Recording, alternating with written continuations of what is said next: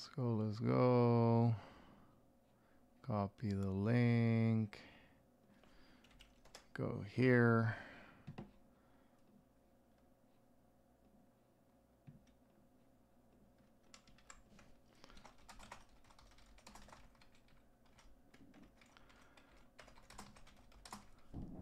$2024. Let's go. All right, let's see. Cool. 33 seconds. Let's go over our right here. Have it ready. Start putting our timestamps. Intro. Perfect. Save it. Put it on the live streams. We're good to go. Okay. All right. So happy Monday, everybody. As always, I have one of these once a month to kind of update the community on the things that I know, things that are coming up, that kind of stuff. So we'll be talking over that in the near future. But yeah, if you guys have any questions or anything in particular, please let me know. We're gonna be making some updates on the TIQ Mini M5, Sunbeam F1 Pro, all those good things, so that you guys have the ability to, check it out. And if you guys have any specific questions for the live stream, that's cool too. So make sure to put them in the description below. Give me a second. I'm trying to figure some things out here. Sending it to all the live stream places that we need to send it to. Here's the Livestream one. Oh, no, not that link. But yeah, we're going to go over a couple posts that I saw that were helpful as well. And a couple extra things here and there. But yeah, so if you have any questions, make sure to put them in the comments, and I'll be, kind of like talking about some personal projects that I'm going to be going over this summer, and other things like that.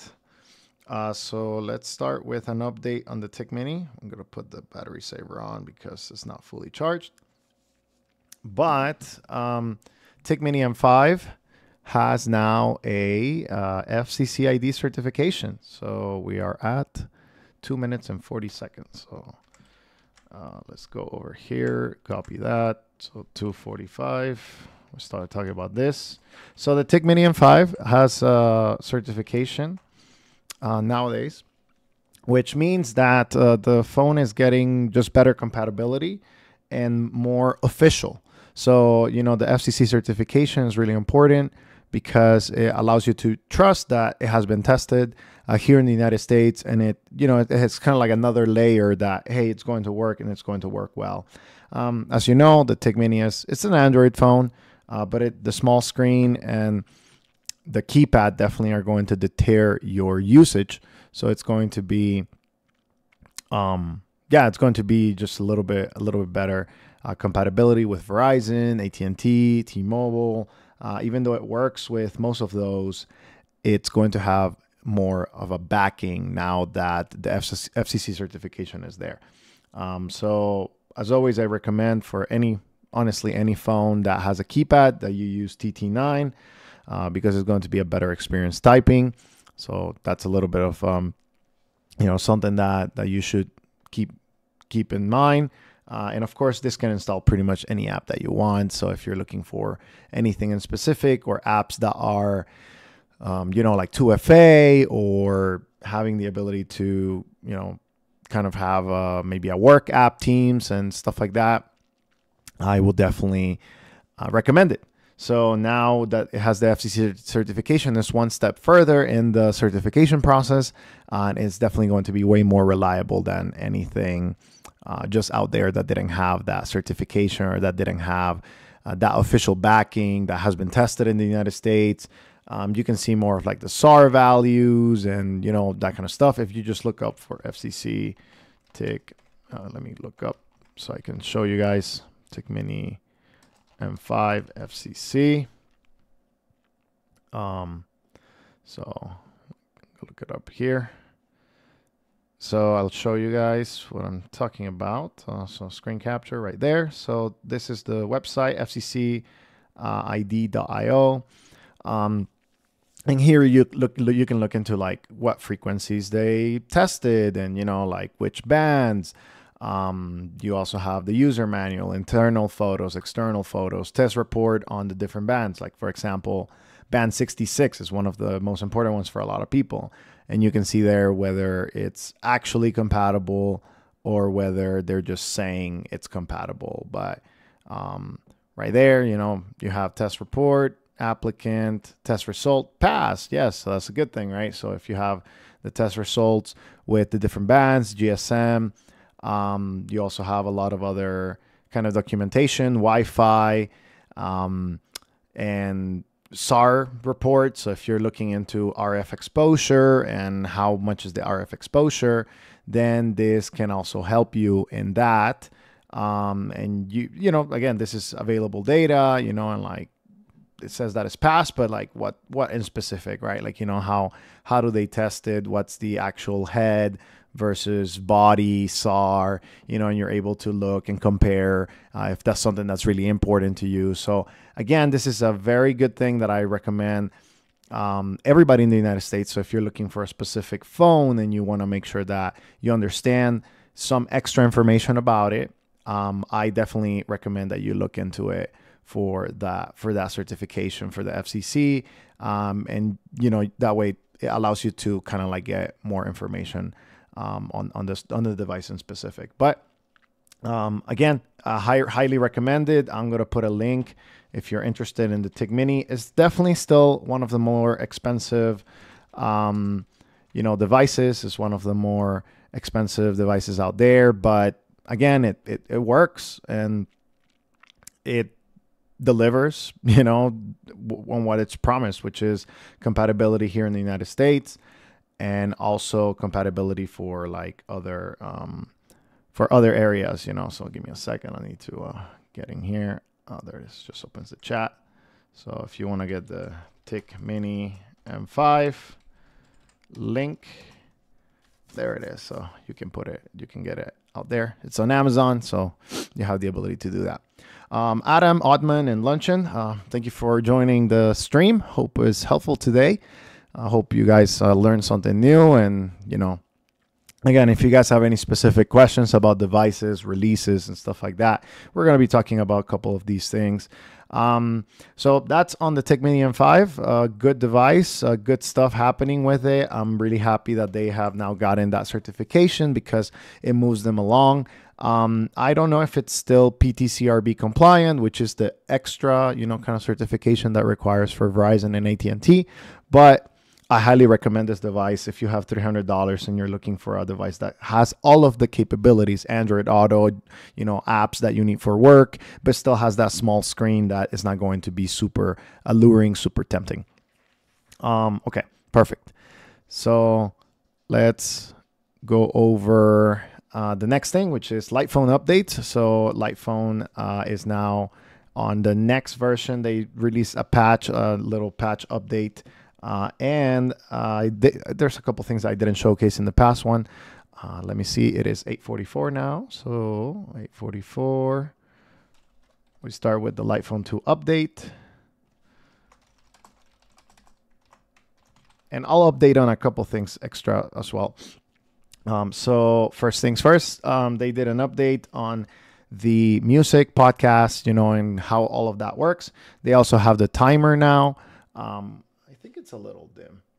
Give me a second. I'm gonna put it a little bit. Ooh. That's better, right? Yeah, that's better. That's way better. Okay, perfect. So Lightphone has now a timer update. I did a video on it, and I'm really pleased with how they have done it. Essentially, you set up whatever seconds. It's very minimal here, but you can also set up a custom one if you press that right there, the edit kind of like looking button, and you can put like if you want it to be 2 seconds or 1 second or whatever it is. So it kind of like looks into that, but they added a new mode, which is the do not disturb. So before, it used to have just kind of like silent, then vibrate, and then you have ringer. right there. I see you have 7 ringers now instead of the usual 5. So now you have 7 ringers, you have vibrate only, and you also have the not disturb, which will not wake up the screen at any point in time. My battery life also has improved a lot. I think this is my second day, maybe my second and a half day using this device, and I'm on 41%. So 41%, very good.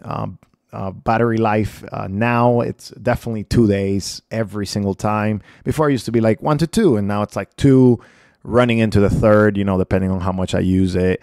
But 2 days is excellent for such a small device, right? Like the battery on this one is very tiny. So I'm really happy about that. They are also updating a little bit of the calendar. The calendar now has these dots when you're looking in the view month.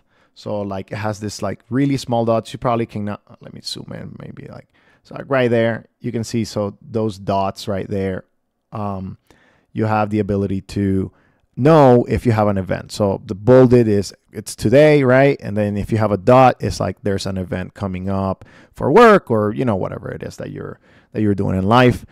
So that's definitely a quality of life improvement right there for the Livestream 2. And they have added, I think one more thing that they added was a little bit more of the prompting of the directions. Now it's going to be better in battery life, but they're coming with another update coming up soon that is going to be improving how the phone interacts with the GPS, and it's going to be just way faster, easier, and just better to kind of use. So I believe it's going to be, I wonder. I think there's going to be something coming up, version 89 on the firmware, that is going to be allowing this extra, you know, GPS capability. So a lot of updates coming up down the pipeline now for the Livestream 2. And also, of course, you know, stay tuned for a probable Livestream 3 coming up soon. I would say I'm going to expect an announcement this year, and definitely probably release for next year. And it's going to be a completely different device than what most people expect. But it's going to still, you know, kind of adhere to the ethos. So if you're looking for an e-ink device, I don't think the Livestream 3 will have an e-ink. That's just my personal opinion. But that's because I think they're trying to separate the segments and, like, you know, how everything is going to be. But it's still going to be very minimal, very basic, very, you know, tool-based instead of like app-based, which, you know, you kind of have that. Okay. What else? Oh, yes, I do have some updates on the Livestream 2. The shop that they have, I think this is kind of like some cool merch. And I think personally, I ordered a couple things from their merch shop. So let me showcase to you guys this. So they have, of course, the Livestream, right? And I'll include a link in just a second. And the cases, which favorite case is the Lemur case, by the way. This one right here holds some credit cards and has like the ability to do things. I would have loved to have the green one, but at the time they only had these 3 and I got the red one. It is what it is. But they have the shirt and the hats. So like they have these different hats, blue, black, but this one is really cool. This is probably my favorite kind of like understanding of digital minimalism, and it's like your time, their money, right? So like you have your time, their money, and that's essentially what it conveys, the idea that the reality is that when we give our time to things that are not good for us, or that we give our time to things that we don't value, you know, then we are wasting our time instead of actually, you know, using our time for the better purposes or the things that we actually want to do in our life. So I got one of these, and I hope to get it probably in the next, you know, couple days or so. But I'm really excited because, yeah, it has just a very good meaning. It has a very good idea behind it, and it's a cool, you know, it's a cool hat. So, you know, if you like wearing hats, like, you know, they have that now. Let me get you a link for the Livestream stuff. And if you want to buy it, you know, again, any of the links supports the channel. So, you know, thank you for using that. And if you don't, that's okay too. Like, you know, I'm not putting anybody to say like, oh, you have to use my link. No, you can go through a different link or whatnot. I just, if you plan to buy something, it'll be nice. I'll be appreciated if you use my link, because that gives a little bit of a kickback to the channel and keeps the content coming. Okay, let's see. Yep. Livestream 2 link. There it is. Thanks a bunch. Okay, so a couple questions came in, so let's go over that. These are Livestream related, so I'm going to keep them on the same kind of like timestamp. So we have on a scale from 1 to 10, where would you put call quality on the Livestream 2? I would say it's about a 7 or 8, depending on your carrier. I have T-Mobile here, and it's an 8 for sure. It's clear, crisp.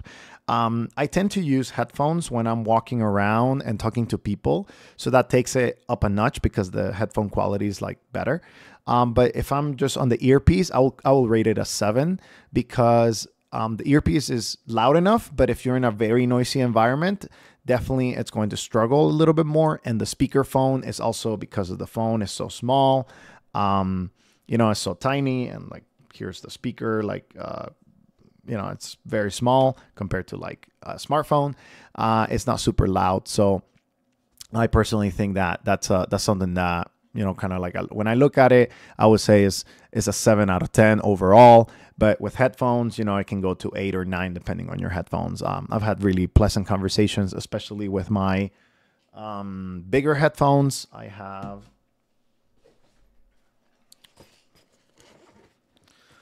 a pair of Sennheiser BT450 headphones. So when I connect these, you can connect them via the 3.5mm headphone jack, or you can connect it via Bluetooth, and I haven't had any issues. I have really pleasant conversations with this. And also with my Nothing Ear 2 or Ear Stick, that's what it is, the Ear Stick. These ones are very good as well. Very good call quality in my experience, and I've enjoyed using them for sure. Okay. Next question, Livestream 2 says, hi Jose, just ordered Livestream 2. Excited to start my basic phone journey. Thanks for thank you, Pablo, for ordering the phone. Hope it helps, in your journey, and kind of like opens you up to like different experiences and that kind of idea. Okay, next is John. John Ludwig says, how long should a Livestream 2 device last before recommending a new one? In the last 6 months, I have had so many issues with phone calls. When I want to hang up, the X won't let me end the call. The phone also heats up really quickly, so if I have it in my pocket, I will turn it off and try to turn it on, but it freezes before turning fully on. I have had the device for 4 years. Good question, John. I would say probably 3 years is like when my battery on my black light phone started to kind of like diminish really quickly.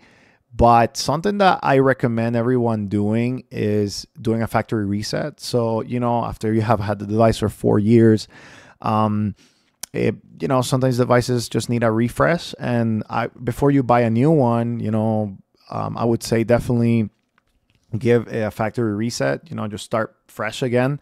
The nice thing about the factory reset on the Livestream 2 is that you have the ability to not lose a lot of your information on the dashboard. So if you have your music, podcasts, and that kind of stuff linked to the device, you can just keep that device, and it will keep your contacts, your notes, your music, your, kind of like all of the things that you had already had as soon as you sign in again with that specific device. So I think that's super cool, because even if you go, it's kind of like a backup, right? So like if you factory reset for whatever reason, as long as you sign in on that same device with the same number, it will resync everything, like the contacts, like the music, like the podcast, which is something that I definitely appreciate, because I don't have to start fresh again, right? So I will recommend that for you, John. Just test it out and have that ability right there to, just to give it a try, before you buy a new one.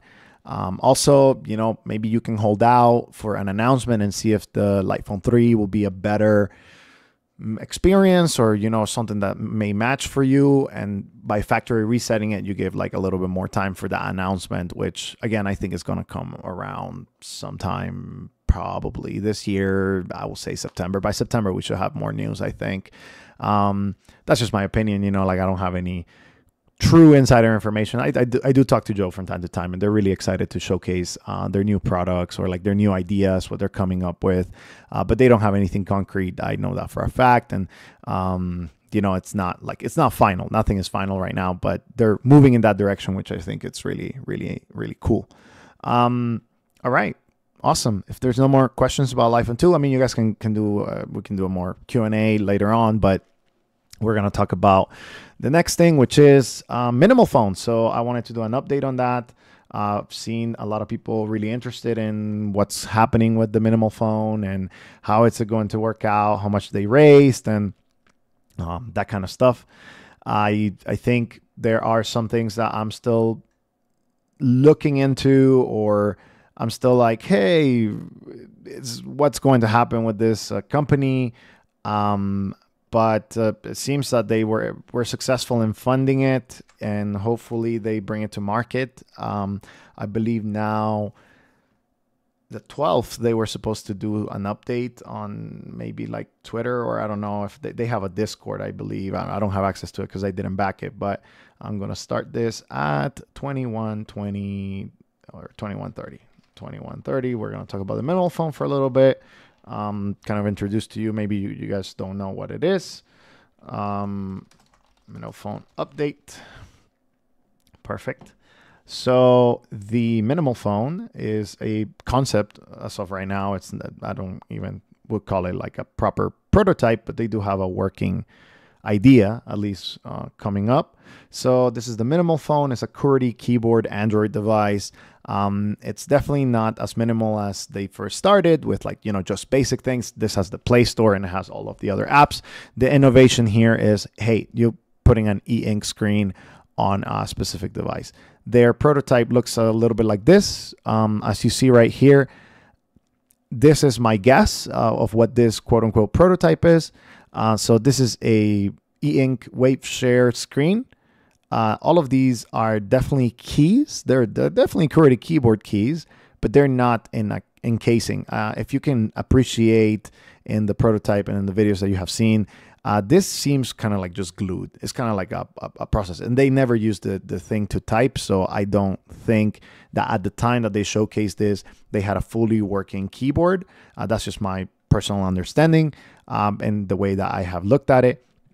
But it's going to eventually look like this, right? Like, a proper, clickable keyboard. I mean, if you look at the depth of this design and you look at the prototype right here, you can definitely see that there is no full kind of pressable key.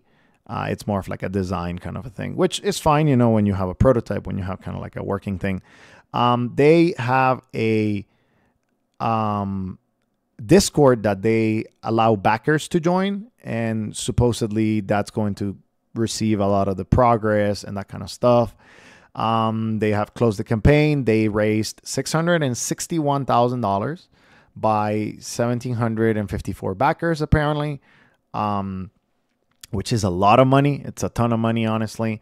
And I think it should be enough to get some sort of a working prototype. Again, it's kind of like, I think for $600,000, they should have something working. It probably, I don't know if it's going to be this premium. They may need some extra backing, but when you have $600,000, you may be able to go to like a VC company or, other angel investors to be like, hey, we have 600,000. We'll give you 10% of our company for, I don't know, 150, or I mean, the valuation is there, right? Like, the concept is there, the valuation is there. If you put the valuation just a little bit more because you crowdfunded, you're able to get into a angel investor kind of understanding and that kind of stuff. I believe on Twitter, there he is. I have searched for his Twitter before, but I don't know which. He has a LinkedIn, but I don't know if I think it's Mr. Yukna or something like that. Yukana, I think that's how you pronounce it. I have searched for it before, so there it is. Perfect. So big news coming, April 12th. That's about it. So, yeah.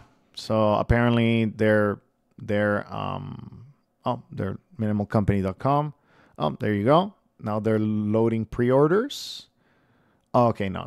They're not loading pre-orders yet, but they have kind of like a thing. Press highlights. They have some things. They have a keyboard and of course a new website. This website is better than their other one. So they had that. Yeah. So I guess, kind of like, again, still a concept. Still, I think they're working on it. So hopefully, again, it says big news coming. So hopefully there's going to be more understanding. What I told people is like, I didn't mind. I guess you can buy it still. Yes, you can. You can still buy this. Oh, okay. So you can still give them money. I still wouldn't personally. I haven't seen any advanced prototypes, and if I see one, I will definitely buy one. I'm not, opposed to doing that. So apparently, because it's an in-demand campaign, I guess you can continue funding them. But I personally still don't think that there's enough information for me to make that contribution, and like I would like to definitely wait until there's more information. So, but it seems like it's going well. And again, I did write a post where I was like, hey, there's these concerns, but don't judge them on the concerns, or like, the people have, pasts where they have failed projects. I have had failed projects, and nobody knows about them because, well, it is what it is. And then there were some concerns, definitely some legitimate concerns about certain websites, even though it was kind of like shady websites or things that I was like, I don't know, like, like these websites seem to be defamatory in nature. But of course, always be cautious. And I always put my money on things that are, more like a proof of concept. And so far, I haven't seen that from them.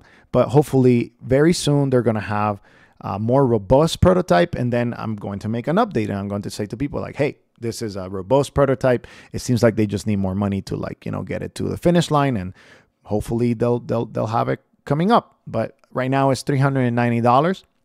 But if this phone is going to be $439, I mean, I don't see an issue why you shouldn't just wait, because, like it's going to be just a couple of extra dollars.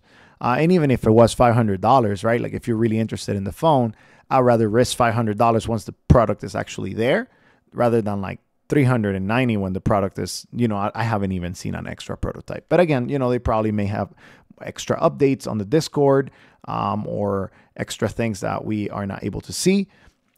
But, it's just kind of like, keep your eyes open, keep your eyes looking. If you're really interested in this project, check out their updates. He has very public facing, LinkedIn and other things. So again, I think like, you should look into it. And you should look into like what it is that excites you, and if you really think it's a company that you trust. And if it's not, that's okay. There are other companies that are coming with other things, which will go to the next company that's going to be releasing a few things, which is Mudita, a company that already released something. What they released, the Mudita Pure, wasn't a perfect device, and sadly, it didn't have a lot of good backing and the network department. So we're gonna go over the Mudita Kompakt updates. Kompakt. Putting out the timestamps for those that are watching for later. Okay, so let's go over here. So if you go to forummudita.com, you have the ability there to get some extra updates and, kind of like talk to the company. Oh, I do want to talk about this. We'll talk about that in just a second, because I think it's going to be interesting. So they had an extra update. Nope. No, not this one. Where is it? Okay, here, there it is. So this is the Mudita Kompakt. Nothing yet. No. Okay, where's the picture? Okay, so this is the coming soon one, but there was another. Aha, here. Okay, so what I can tell from this picture. So number one, the Mudita Kompakt is an upcoming e-ink device that is essentially what I am going to call a bigger light phone. So, you know, the light phone is quite small, but it's going to be probably along the lines of a Pixel 3, maybe a little bit shorter. My estimation is a 4.5-inch screen by the things that I have seen. So it's going to be like definitely bigger. I would say somewhere around here, right? So like somewhere around here. So just cut this portion. That's what the Mudita Kompakt is going to be. It's going to be probably 4.5 inches. And as you see right here, it's going to have wireless charging. So the Mudita Kompakt is charging with wireless. And I can tell it's a 4.5 because of this screen ratio. So if you see right here, this ratio right here, if you just close the gap just a little bit, like just a little bit more like around here, it gives you probably the semblance of a 4.5-inch screen device. But it's kind of cool that it does have that wireless charging option. Probably that means it has some sort of NFC as well. And as you see here, like, I mean, you see right there, if I put this picture and this picture together, e-ink, right? I can probably deduce that it's probably around 4.5 inches for the device. But I'm really excited because they're revealing sneak peeks every month and whatnot. And this last one was on March 29th, so there's one coming now in April. But it has wireless charging. I have confirmed that it does have good compatibility with the networks, so it does have the ability to do you know, a lot of the carriers here in the United States and a lot of the carriers in Europe without a lot of issues. So I personally think it's going to be a better device than the what's it called?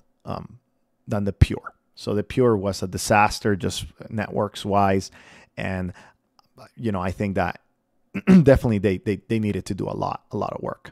You can still get, I believe, the Mudita at the outlet store. So they'd have a new outlet store. You can get the Mudita Pure as an outlet product. Probably these are refurbished versions, but they're, you know, probably in very good condition or stock that they just had remain. And you can get it up to, I guess, $279. So that's not bad. That was Kickstarter pricing back in the day. I went to $349, I believe, or $399. I don't remember the exact number of the exact price that it was back in the day. But if you're looking into a device that's super minimal and it has had a lot of updates since then, this is something that I'm going to give to them because I really appreciate that. So Mudita has continued to make updates to their Mudita OS. Which is something that you don't see a lot, right? Like, you know, I mean, this is technically a dead product, but they have continued updating. Let me see if I can find where the releases are. License documentation. Changelog, there it is. So here it is. The last update that they tested or that they released, I guess, was March the 7th.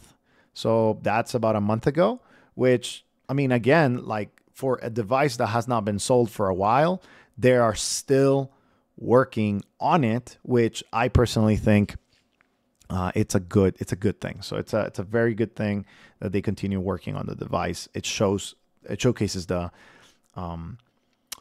just like the continual, hey, we're improving this, we're doing this, we're not leaving it behind. And there's a lot of development. As you see here, there's a lot of pull requests.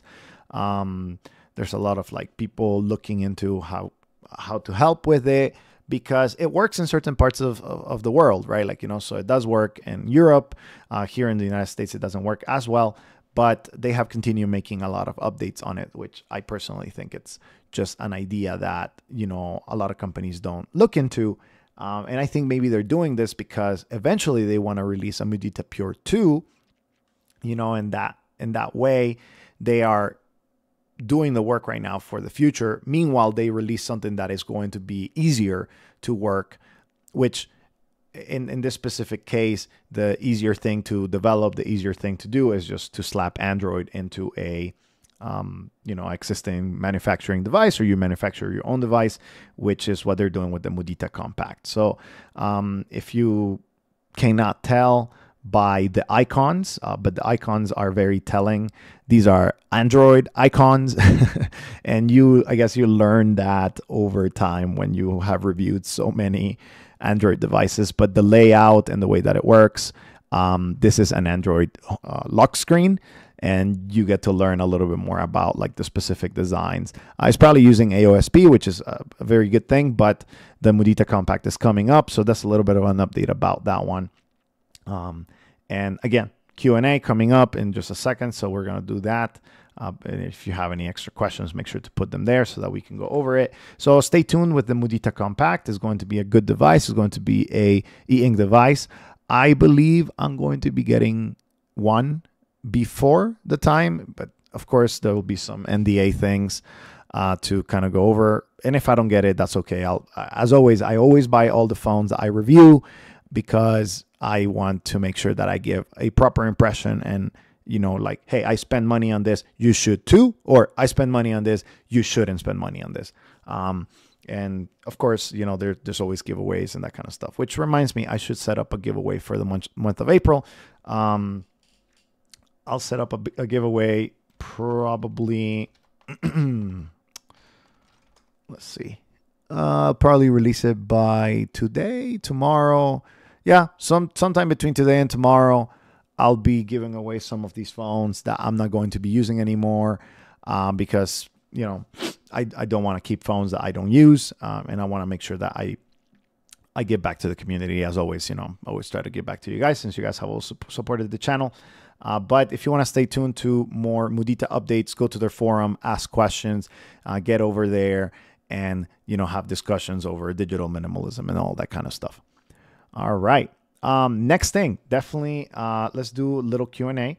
I see a couple questions in there. So now we are at 36 minutes or 37 Q&A. So 37, 10. Yeah, that's fine. Okay, so I see a couple questions. First question I see is, Nacion Jeep, light phone, do you all use cases or rock it with no case? I personally use the, let me show it, the Lemur case. Let me put this here. Perfect. So the Lemur case right here. It has held up pretty well. As you see, there's a couple scratches and a couple things, but it's pretty durable. I have, let me take this one out just so that you guys, So I have 5 cards. I'm showing you 3 because these are the ones that don't have personally identifiable information. So my ride, Costco, and kind of like my card which is not working anymore. Actually, I need to get this replaced. For the condo complex or the apartments where I live, they give us a card to kind of like tap and, access the doors, which kind of leads me to the sad reality that sometimes when the power goes out, these cards are the NFC cards, they're useless. So we had a power outage here in Colorado a few weeks ago, and I had my card and I tried to use it, but because there was no power, I couldn't open the door. So I had to wait until somebody opened the door for me, and then we kind of just leave it out there.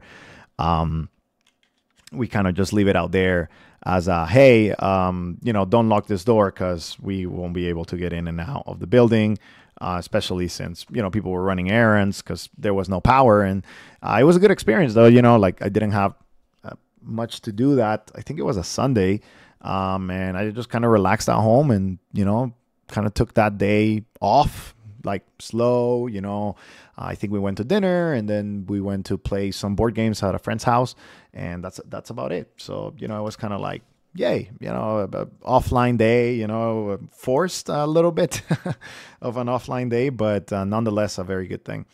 We'll go over KaiOS in just a second. I have a couple updates over that. Next question. On the light phone, how do I know if the call is going through Wi-Fi calling? I have bad service in my apartment and depend on Wi-Fi calling. Yes, so on the light phone, there will be here an icon that is kind of like a Wi-Fi, there'll be a Wi-Fi icon. And it will be kind of like a call Wi-Fi icon. It's super small, like you cannot really appreciate it. Let me see if they have any documentation about that, because I don't think they do, but maybe they do, and maybe I just have never seen it. Let me search for Wi-Fi calling. But there is a icon that you see. Aha, boom, there it is. Let's see. I can show you. Boom, boom, boom, boom. All right, so let's go back to here. So there's the icon that they have added. So whenever you're having a Wi-Fi call, you have the ability there to, oh, give me a second. I got a pretty important text. Okay, I need to fill out some forms. Okay, so you have Wi-Fi calling right there. And if the Wi-Fi is connected, so if you're in a Wi-Fi enabled call, it will have that icon right there when you are having a call. So right there, you have the Wi-Fi icon, and it will tell you like, okay, so you know it will connect. But if you have enough signal, it will also hand it off to the cellular connection, so it will not drop. So it's just kind of like a handoff back and forth. But if you are having a Wi-Fi call, then you will see the icon right there on the Livestream 2, which is a nifty feature. Okay, cool. Let's see. Next question, Samer Masri. We have, is there a new Titan Pocket or any decent security but smart? Not yet. So we talked about the minimal phone. That's an option, but still not a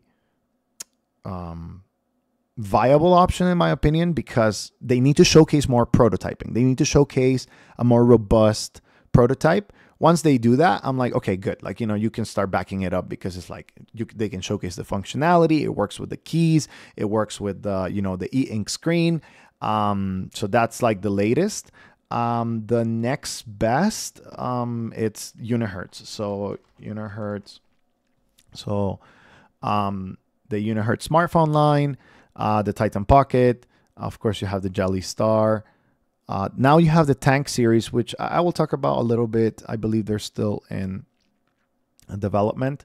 But the Titan Pocket, they say the new QWERTY, but it's not new. It's still the old one. And I think it's a good phone, you know, but it's like, it's probably between the Titan Pocket and the Titan Slim. I would definitely get the Titan Pocket. That's just my personally preferred device. That's just my opinion. And you can get it with a lot of like the QWERTY, AZERTY, kind of like different options for if you're looking for like a specific device that works in this region, you know, Japan, UK, Asia. Or if you're buying it from like these other countries, they also have that ability right there. They also have the Jelly Star, which is my work phone.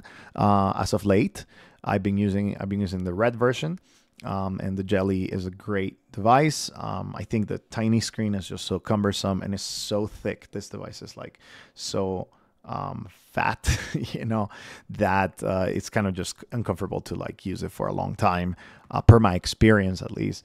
I believe I just think I can see the, let me see, can showcase to you some of my good days and bad days. But overall it's like way less. So, I'll give you an example of what the Jelly has been able to do for me. Some days I have to use it for work more and less, but I have decreased so much of my usage that I'm so happy. So as you see right there, this is the Jelly Star. And yesterday I used it for 37 minutes.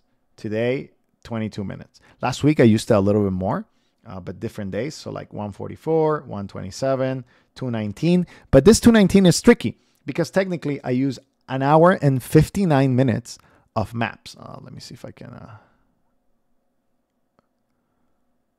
there it is. It's a little bit better. Not too crisp.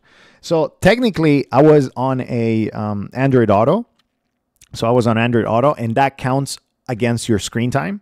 But for me, it's not a problem because I'm navigating somewhere, right? I was renting a car, and for an hour and 59 minutes. So I used the phone for 2 hours and 19 minutes, but 2 out of those hours were Android Auto.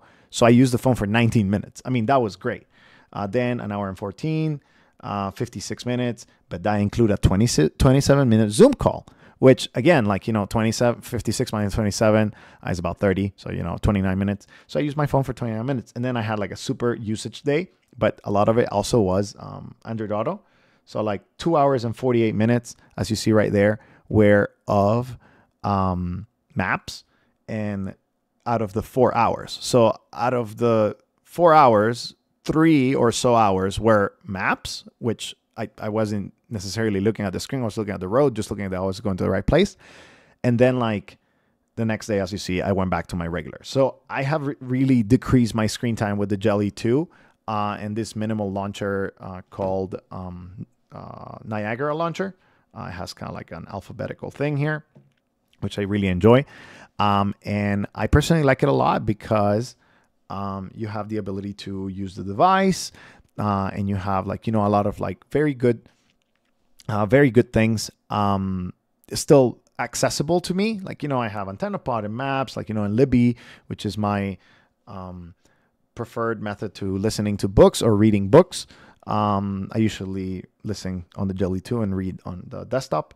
But right now I am going over Slow Productivity, which is a book by Cal Newport, the latest book. I will showcase it to you guys in just a second.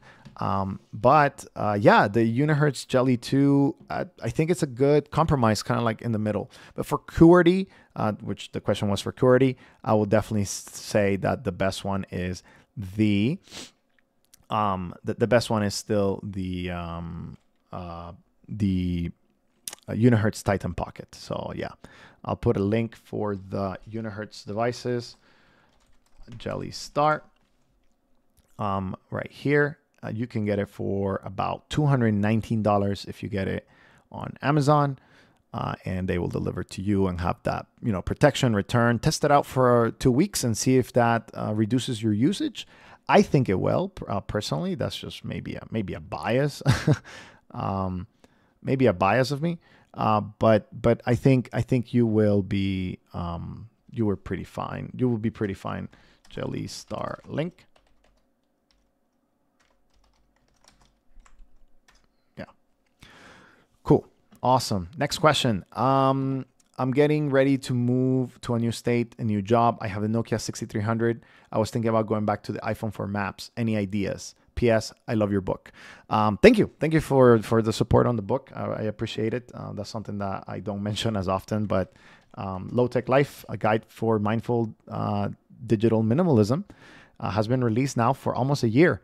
And many of you have liked it. I have gotten some reviews that are, kind of critiques, and I appreciate those as well. But on Goodreads, it's 3.7. And those guys are a little bit more, I guess, like difficult to please. But I wrote this book, and it's been good. 4.5 stars here in Amazon.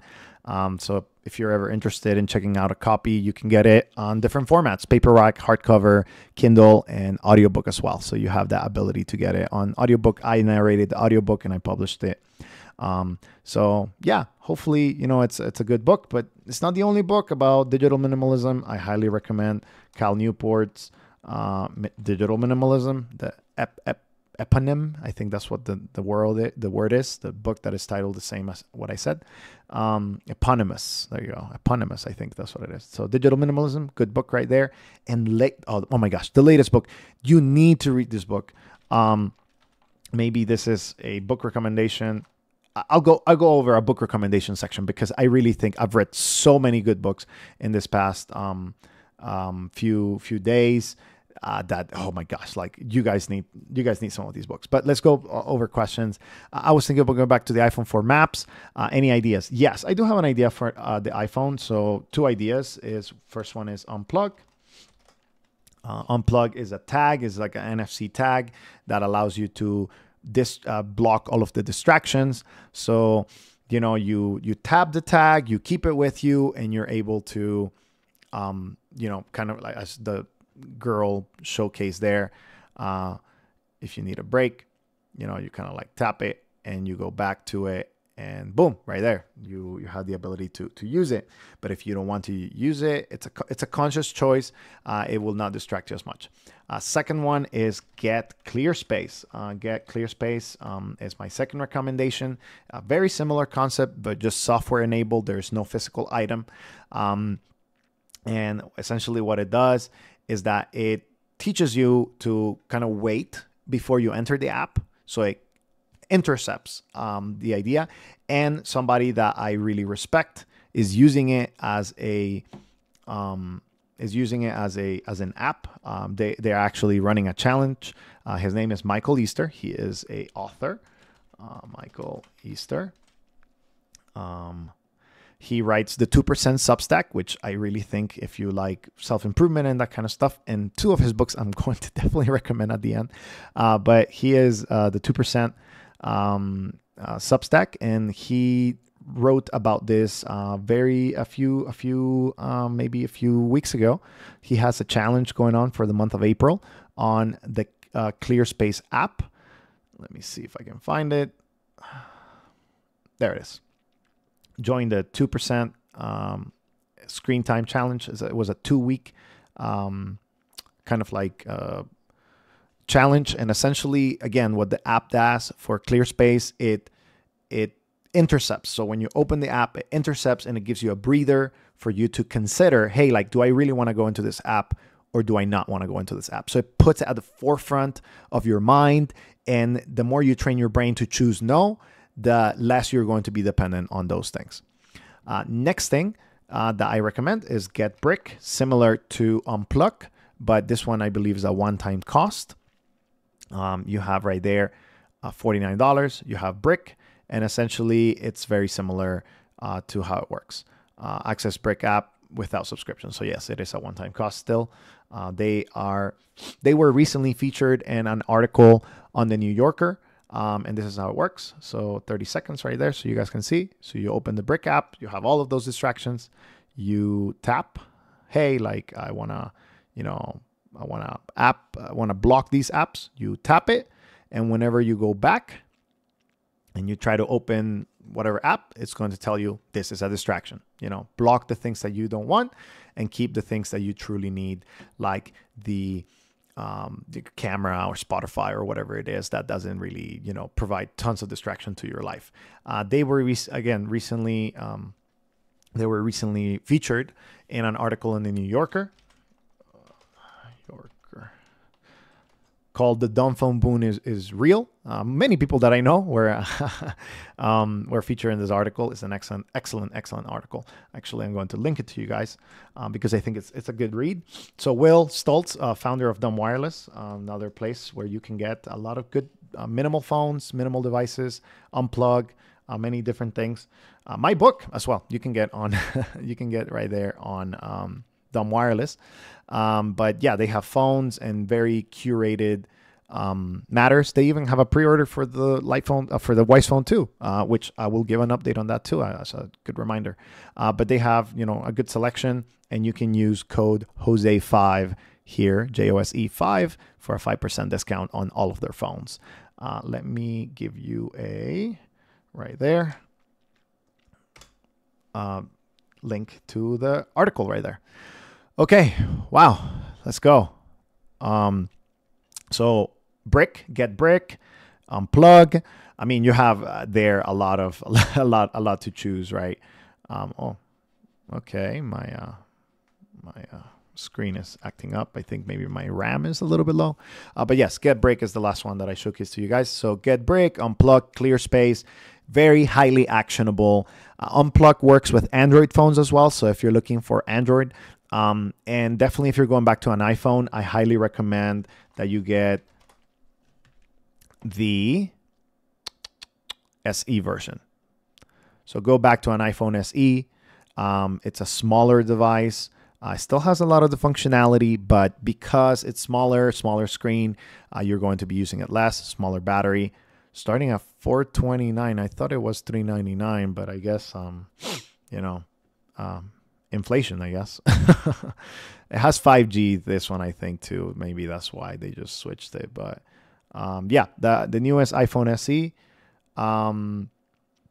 has like, you know, the A15 Bionic is very powerful, very nice, but you can definitely use it, and it's going to be better if you use it with Get Brick or Unplug or Get Clear Space. A lot of great stuff happening in there. So, you know, really appreciate that you check out those links, and, you know, if you have anything in specific that can help you in there, hopefully that allows you. All right, that question took a little bit more extra time, but let's continue. Does the Verizon still offer the $10 month plan by any chance? Yes, they do. However, I believe that they have gone up a little bit in price. So what we're talking about here is if we go to Verizon.com and activate later. No, I don't want the points right now. So if you go to personal and you go to mobile and you go to bring your phone, man, so many advertisements. Okay, you go to your own phone, you get started, and you put new customer, of course. And I think I can give you guys an example because I have a light phone that I'm not using, and I believe I can copy that IMEI. Yes, I can. I think this is it. I'm going to try. So you put other devices, you continue, other device, you continue, and you put an IMEI. This is a light phone IMEI. And boom, it tells you, yes, this device will work in the Verizon network. This is my broken light phone. It doesn't work anymore. But you put the IMEI, it will tell you to continue. I'll just put a zip code that is nearby. And this is for like illustration purposes. So there it is. The light phone 2. This is the IMEI, new line of service. Let's see what happens. I believe it is 15 now. And this is loading. As you see, it has a little bit of like a little lag because, again, it's how can I explain it? Like, you know, they don't like, it's hard to get to. Maybe that's what I'm trying to say. So let's reload. Maybe this works. Okay. It should be here, but again, like as you see, if you go through that process, it should allow you to choose a plan, but it's going to allow you to use the connected device plan, which means we can look this up, Verizon plan. So the connected device plan, it's essentially a smartwatch plan, but you need to go through those steps, right? So you need to go through, maybe it's because I'm blocking something. Maybe, you know, I'll test it later. Again, it's buggy. Their website is really buggy. But their plan is usually for smartwatches, and usually it's going to be $15 without the discount, right? So it's $15 without the discount for, that means if you have a line. So 50% discount off eligible smartwatch plan requires a smartphone line on Unlimited Plus, Unlimited Ultimate, Get More Unlimited, or Play More Unlimited. So without the discount, it went up to $15. It used to be $10, but it's still a good deal if you have the best compatibility being Verizon in your area. Another option that I will give you, is US Mobile. So US Mobile, it's my personal carrier. I've been using them for the past 3 months now, and they have excellent plans. They don't only have a $15, very similar, but no taxes. So on Verizon, it'll be $15 plus taxes. But here, it's $15, no taxes. Taxes and fees are included, so $180 for 12 months. And you get unlimited data, talk, and text. And you get 10 gigs of premium data, which you really don't need on the light phone. And you get international calling and texting. And you also get hotspot add-on. You can add it for extra $30 per year. The nice thing about the Verizon plan is that it does have the hotspot included on the plan, on the connected plan. But what US Mobile does have is this specific plan, which I personally think it's enough for the light phone. which is the light plan. They actually call it the light plan.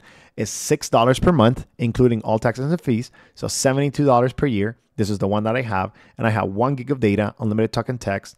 And that's all I need because I don't need international calling or anything like that, right? So I really like it. It's $6 a month. I mean, that's a steal, you know, in the terms of like all of these different things. So I definitely like, and I definitely think it's a good. Oh my gosh, I wasn't even showcasing nothing to you guys. Oh, I'm so sorry. So I'm just gonna go back to this. So let's go back.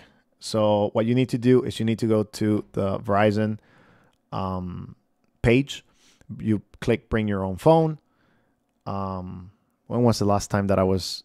You guys should have said something. I'm sorry. What was I showcasing to you guys? Even the unplug and the brick and all of that. If I wasn't, I'm really sorry, and I'm gonna go through it like super quick. So let's go over it right here. So unplug.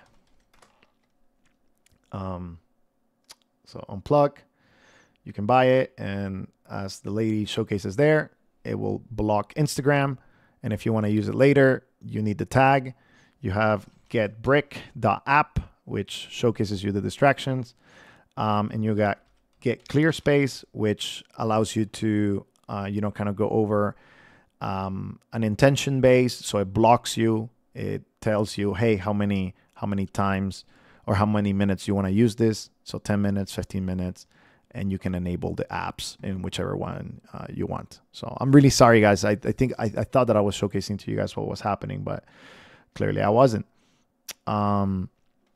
So if I go to Verizon, again, for the bring your own phone, you will have the ability there to bring your own phone. You go to phones, you go to new customer, you go to the IMEI. I don't know my make and model, IMEI number. It will tell you, yes, this is a compatible one. You continue, and then, oh, okay. So this one's already in the cart. You continue. It tells you it's a Livestream 2, and then it gives you a plan. Right now, this plan is not working, but you should be able to sign up with it, and it's $15 a month. But again, I prefer the the US mobile plan, which is $6 a month, $72 a year, which I think is just a better deal. I'll link you guys to all of those resources for iPhone. So let's see, get brick. Let's go over it here. Then you have get clear space, which is another very good one. Get clear space. And then you have get clear space, and then you have Dumb Wireless. Talk to you guys about that. And I did talk about unplug as well. So unplug. Oh, there it is. Unplug. Boom, right there. Okay, big Q&A that we had right there. Okay. Johnny O, thank you very much for your super chat. I really appreciate it. Really appreciate it. Thank you very much for that. Really appreciate the support for you guys that you guys always give to the channel. And definitely when it's also, a super chat, a financial one, I really, really, really thank you for that. I really appreciate when you guys are continuing to support this live stream and all of the different things that we do here in the channel to help people reduce their screen time. Okay. Let's keep moving. If you have any questions specific, Johnny O, let me know, and we'll talk about that. Then you have Tom says, I just bought AGM M9, super basic phone, love it. Yes, very good phone. It's actually pretty decent. Really like it. Especially if you only need phone calls and one-to-one text messages, it's an excellent device. A lot of people saying they will use like these kind of like SE, or LTE until it lasts no more. I think that's a good idea. Okay, let's go for more questions. Do you know, Trout, do you know any good apps for smartphones to help with transition to dumb phones? Yes. So the ones I linked, Unplug, Get Brick, Get ClearSpace, are excellent resources that will help you reduce your dependency on smartphones and kind of block you. Again, re-engage you with that reality that, hey, I'm choosing to engage with this, or I'm choosing not to engage with this. And the nice thing about Get ClearSpace specifically is that it gives you a timer, right? So like you open the app. Maybe I can do a little demo. I do have a smart device here. I don't have their app installed. So Get ClearSpace.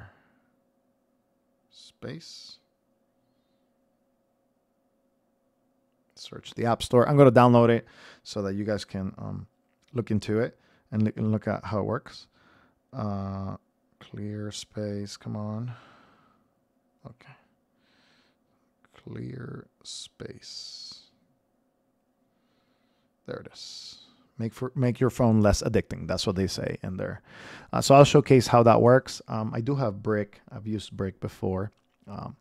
But in the meantime, did you talk to your friend about Nokia's new phones? Any news?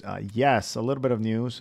So they are going to be releasing, besides the pink Barbie phone. So if you haven't, phone summer 2024. So Barbie phone is coming. And it's going to be a flip phone from HMD or Nokia. And essentially, they're going to be having a specific kind of like themed Barbie phone for this, and it's going to be a flip phone. I've been told that do not expect it to be very powerful. It's just essentially a marketing, kind of a thing. But they are releasing the Nokia 3210, a release of it. Let me see, where is it? 2024. Yep. So, and this one, they have confirmed with me, at least, that it's probably going to come to the United States. So, let's see. Nokia 3210. Trying to see. Yeah, so this is the one. Like they are bringing these devices. So these two are the ones that are going to be coming to the States, as far as I've been told. So the 3210 4G and the 225 4G are going to come to the United States. Nokia 3210, and they're going to be announced sometime soon. So it's going to be pretty coming up soon. So I don't think anything here showcases that. But yes, the 3210 and the 225 4G refresh are going to be coming to the United States, as far as I've been told, from the Nokia devices. So there you go. I am Vid91. Okay. Metal Ladder. Last question so far. And again, if you guys have any questions, start putting in there. I do have two things that I want to talk about before we go. And this is like the AI devices that are coming up. So I'm getting my first dumb phone soon, but I don't know whether to get the F21 or F22 Pro, which is a better transition phone. I personally prefer the F21 Pro because it's a smaller screen, a smaller footprint. So it's going to just be better for you to kind of like use it or do that. I personally think it's going to be a better experience because, again, it's very important that you recognize that how large the screen is. Large screen. There's a picture. The bigger the screen is, here it is. The bigger the screen is, the more distraction is going to be apparent. So there was right there, amount of distraction right there. When you have a smaller screen, less distraction. When you have a bigger screen, more distraction. And that's just kind of like what it looks into, and kind of like, that's just kind of how it works. So you have to recognize that this is a reality. So I personally prefer the F21 Pro because it has a way smaller screen than the F22 Pro. and it has a better ability to get stuff done. You know, you can still get stuff done. You can still get the apps out there, but because it's smaller, it's going to just be better, you know, to use over time. Last question sneaking in from Olivier. It says, is the Livestream 2 still the best choice?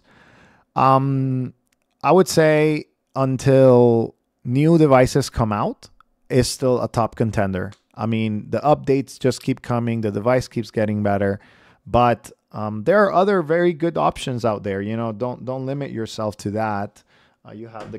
Oh, it's so hefty that it makes a little bit of a sound, which is the S22 Flip. This is a good device still, and now that it's cheaper, this is like $59, $60.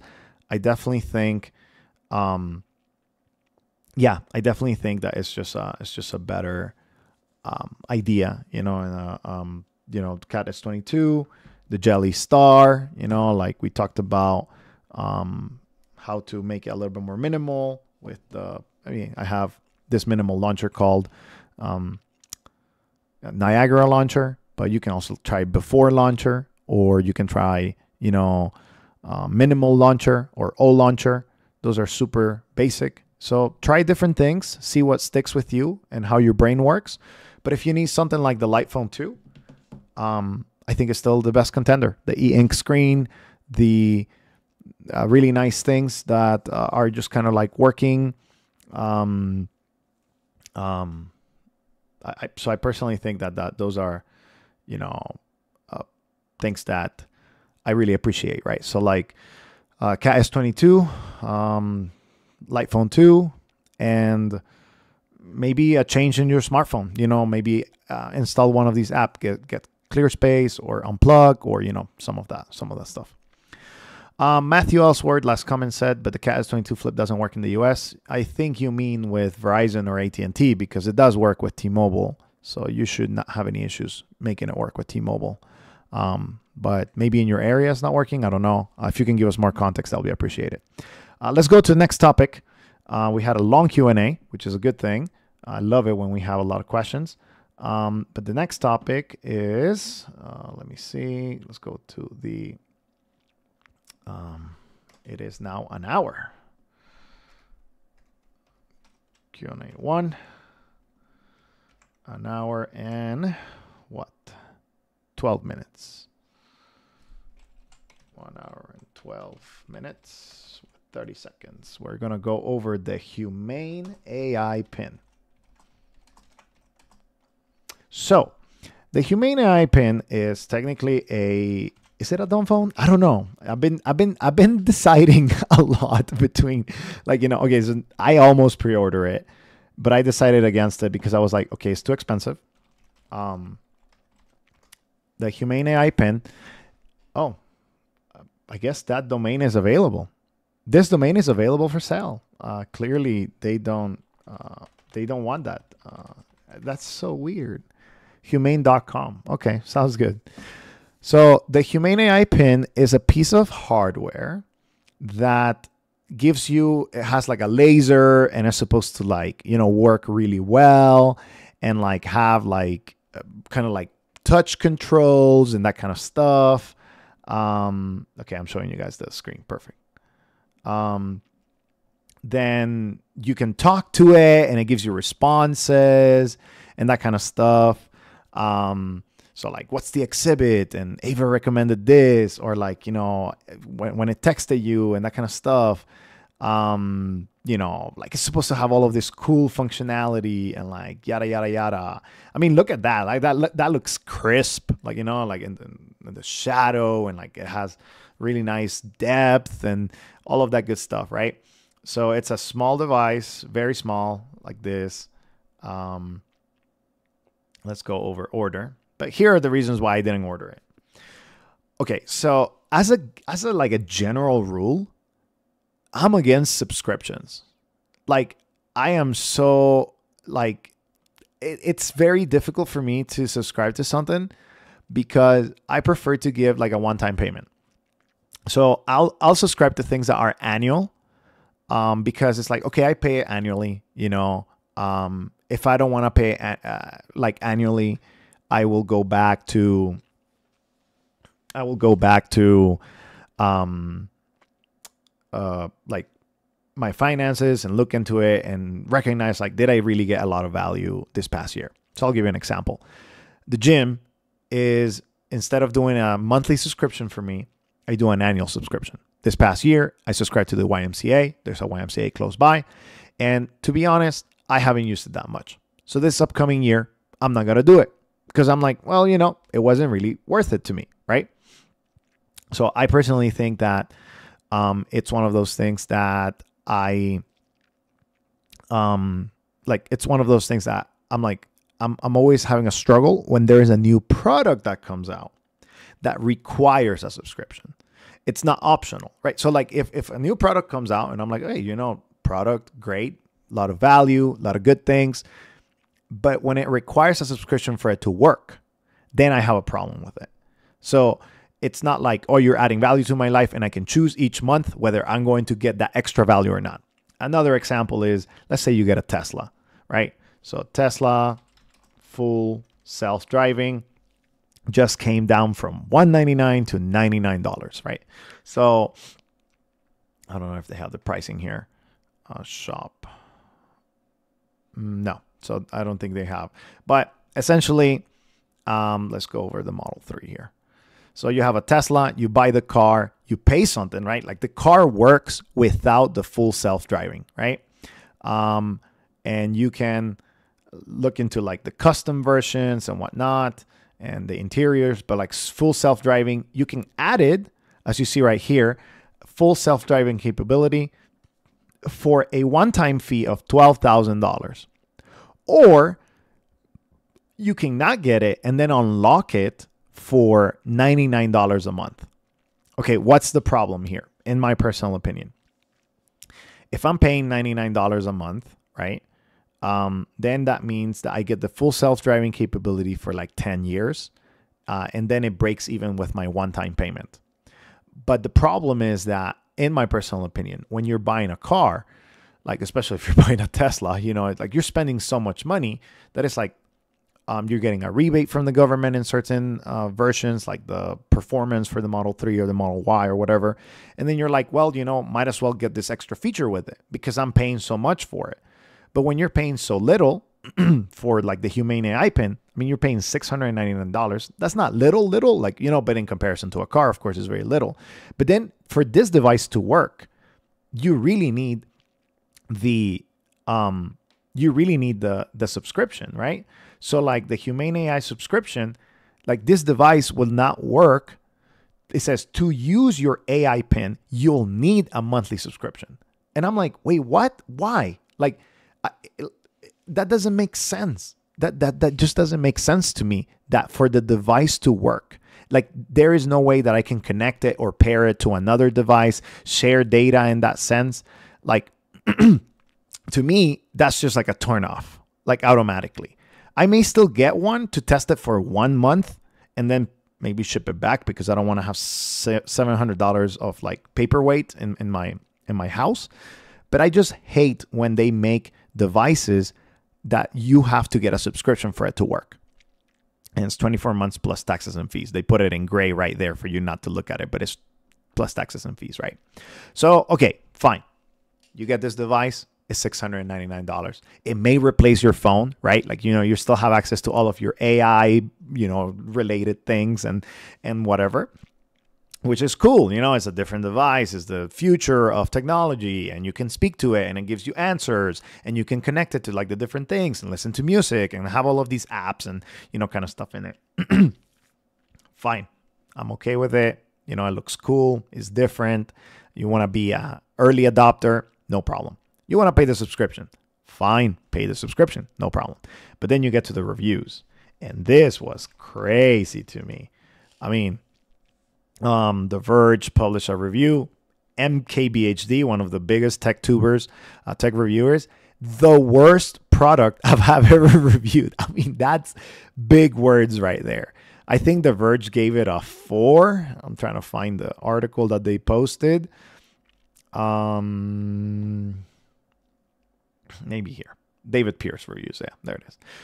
So for $6.99 and $24 a month, this wearable computer promises you to free from your smartphone, which is great. I mean, I think a lot of people need that freedom from their smartphones. There's only one problem. It just doesn't work. Yes, it doesn't work. If you watch this review or you watch MKBHD reviews, I mean, it's just horrible, right? It's really slow, apparently. I've seen the demos and doesn't work half the time.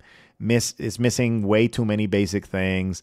So again, you have a device that is supposed to be good and is supposed to, work, and you're spending $700 in it, right?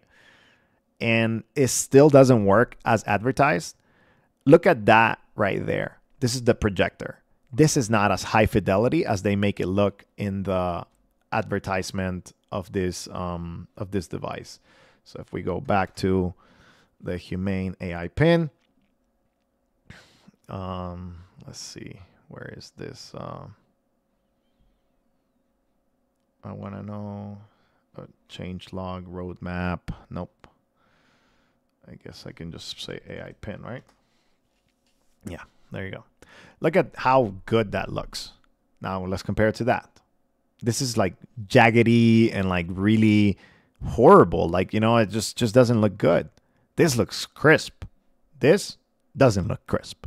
And that's just a problem, right? And when you're using it in direct sunlight, you can't really look at it. So I feel like this is just first version, right?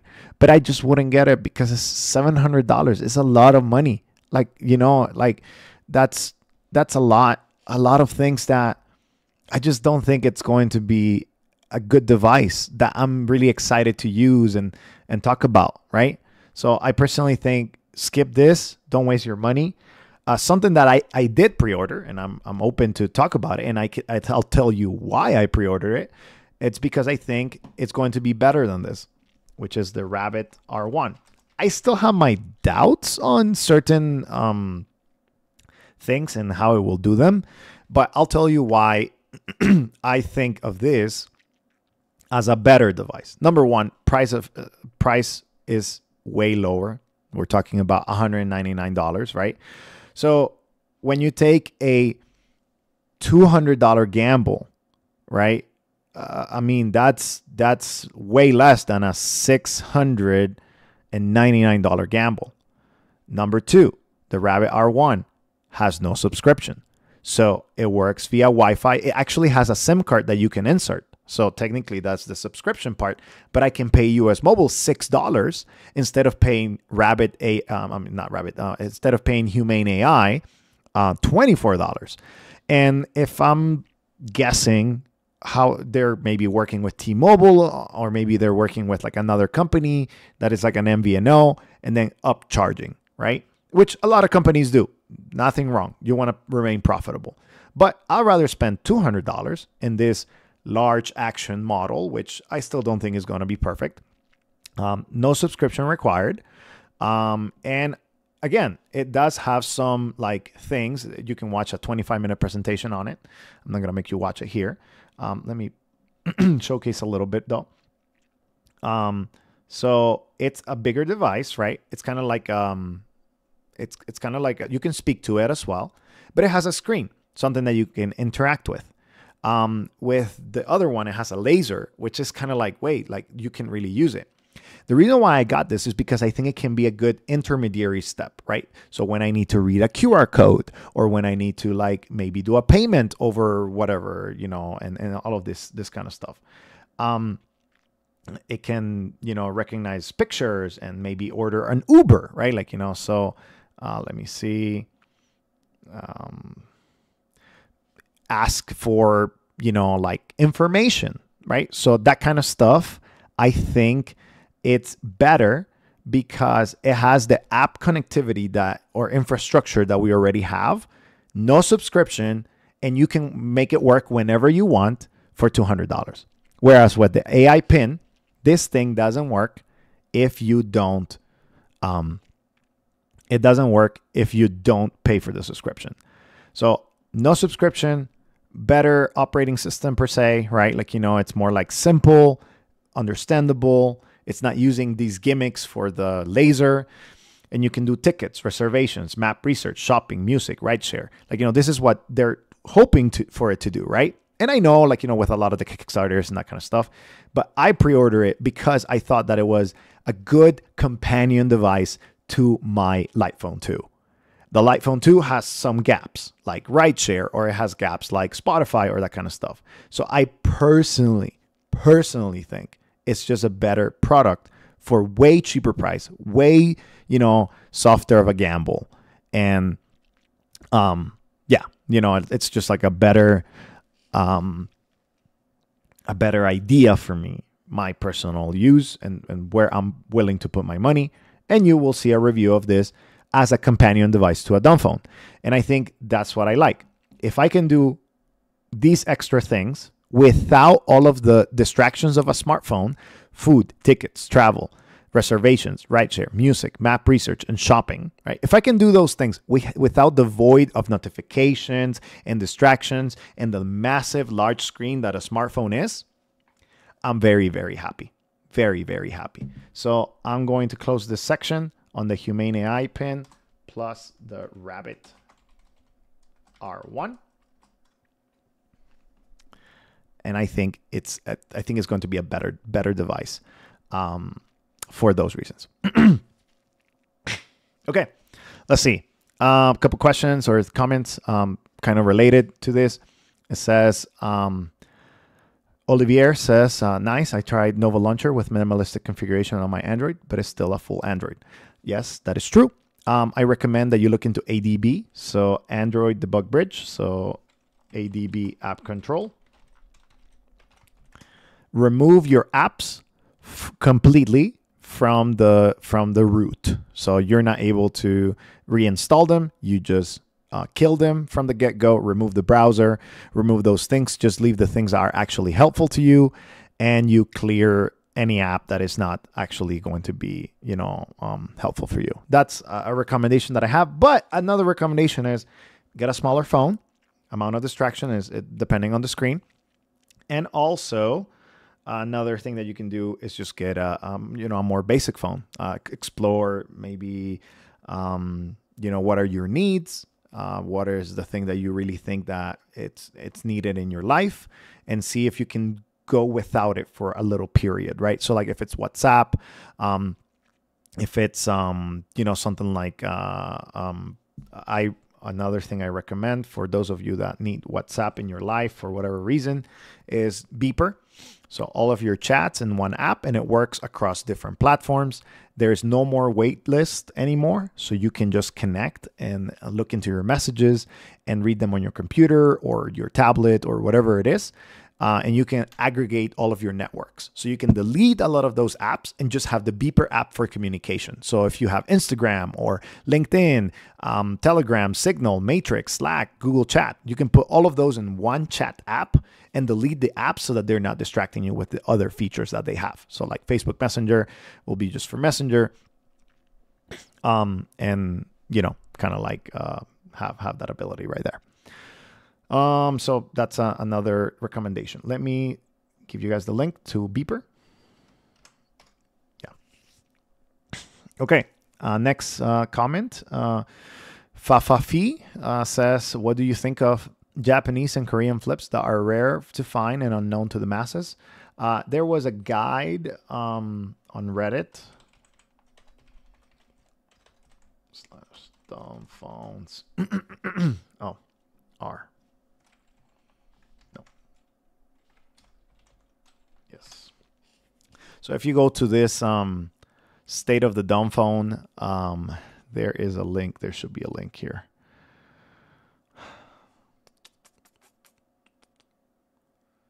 If you're interested in Japanese phones.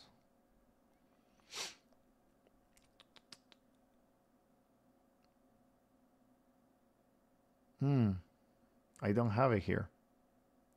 This is weird. I should have it here.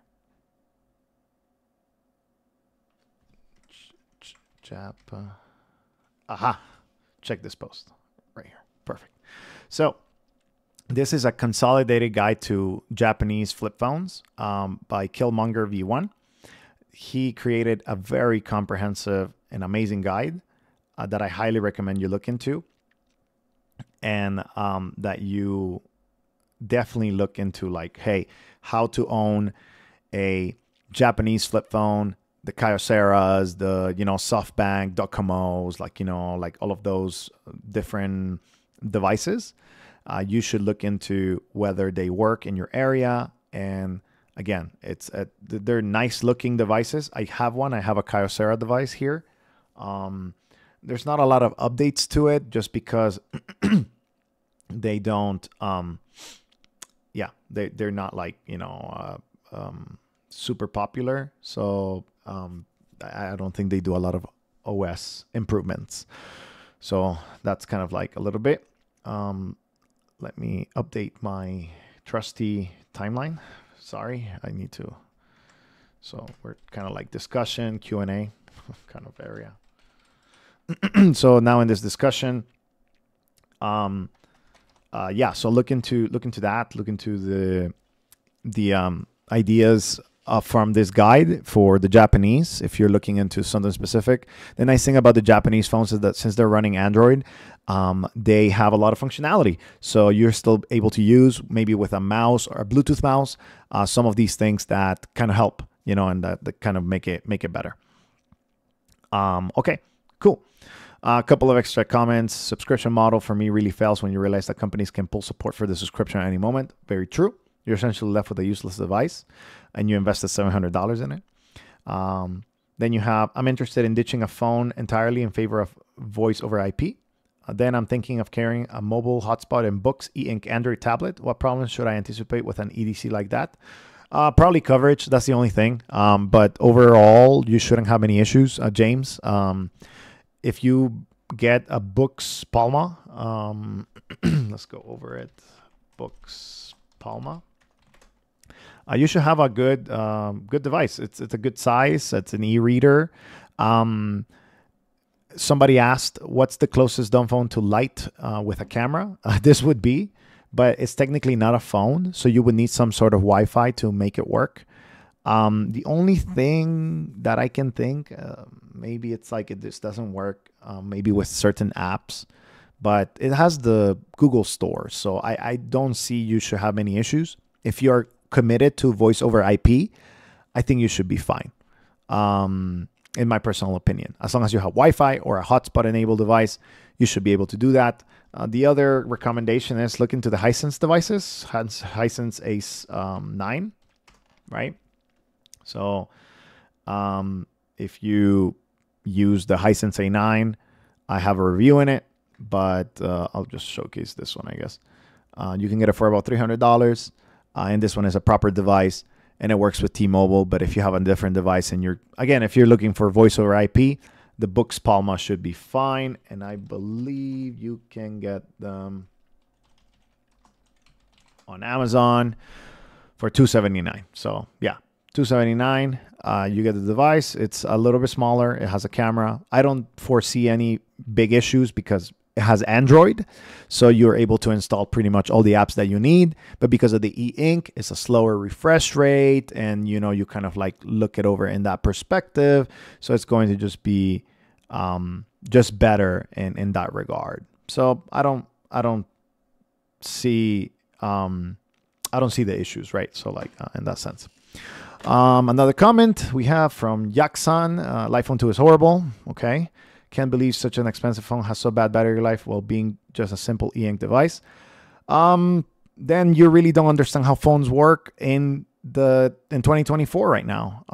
The reason why the Livephone 2 has quote unquote horrible battery life is because it has a small battery, 900 milliamp hour battery, and it also has 4G draining the battery.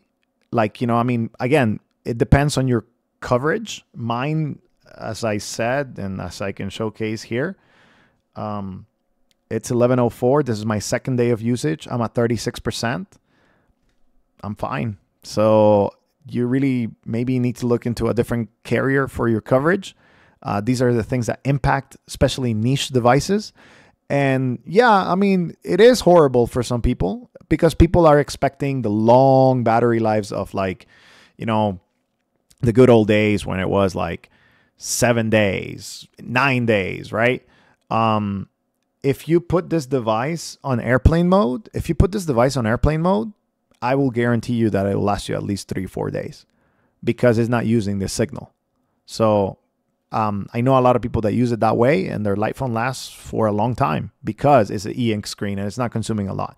But the antenna, that's what is actually consuming a lot of the battery, not necessarily the device itself. So, you know, that's something to consider. And again, there are other options. So you don't have to, I mean, you guys don't have to get the light phone. This is just something that I personally like. And I personally think it's one of the better ones for me, you know. So, okay. All right. Let's go over a KaiOS update. A little bit of an update for KaiOS. Not a big one, but getting better. KaiOS.com. And if you guys have any questions, again, just put it out there. Okay. KaiOS.tech. I always forget these domains. Sometimes they don't have the .com version. Okay. KaiOStech.com? KaiOStech.com. That's what it is.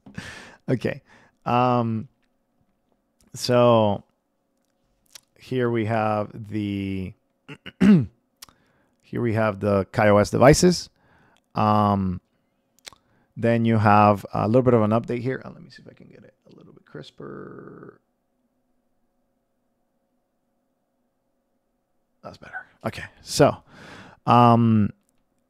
this is the Nokia 2780. Definitely a good device. They have been doing a couple of optimizations on the operating system. Not a ton, so it's not going to be the best device in the world still, but it still has the KaiOS store. Okay, my Wi-Fi is not connecting for some reason. Give me a second. So they did a little bit of like extra updates for KaiOS. I received an update the other day, a little bit faster, a little bit better. Okay, I think it's getting my Wi-Fi again. There it is. Connect. Network not found. But it's there. Okay. All right. I'm going to not be able to showcase to you some of the KaiOS features, the KaiOS store features, but of course, it still has the distracting apps. You will have to move them. I'm going to showcase. You move it back. You move it all the way down. So they're not in your most used apps. But it does have some really nice things. Pod LP is working better for me at least. They have a lot of, new kind of like updates that they have done. But Pod LP, very good. And it has podcasts, so now it's working very well for me. It was crashing before. Maps is still step by step. They're not going to follow you, or it follows you, but you have to kind of go into the kind of like next step. Recorder, notes, to-dos, so very basic functionality. Oh, the Wi-Fi came back. Yes. Okay, so maybe keep it there. I can showcase to you a couple of the updates that it has done. But I really like that KaiOS is getting a little bit better on their support. Somehow they have started to listen to the community a little bit more, and there are new devices that are coming out. So I would say keep an eye into it. And there is this new device from, I believe it is in Tanzania. There's a new one from Energizer. I can showcase to you some of these things here. Meanwhile, we wait for this one to load. But they did, there's a couple blogs. Apparently, recently, KaiOS Flips recognized as best of 2024 in 2 categories.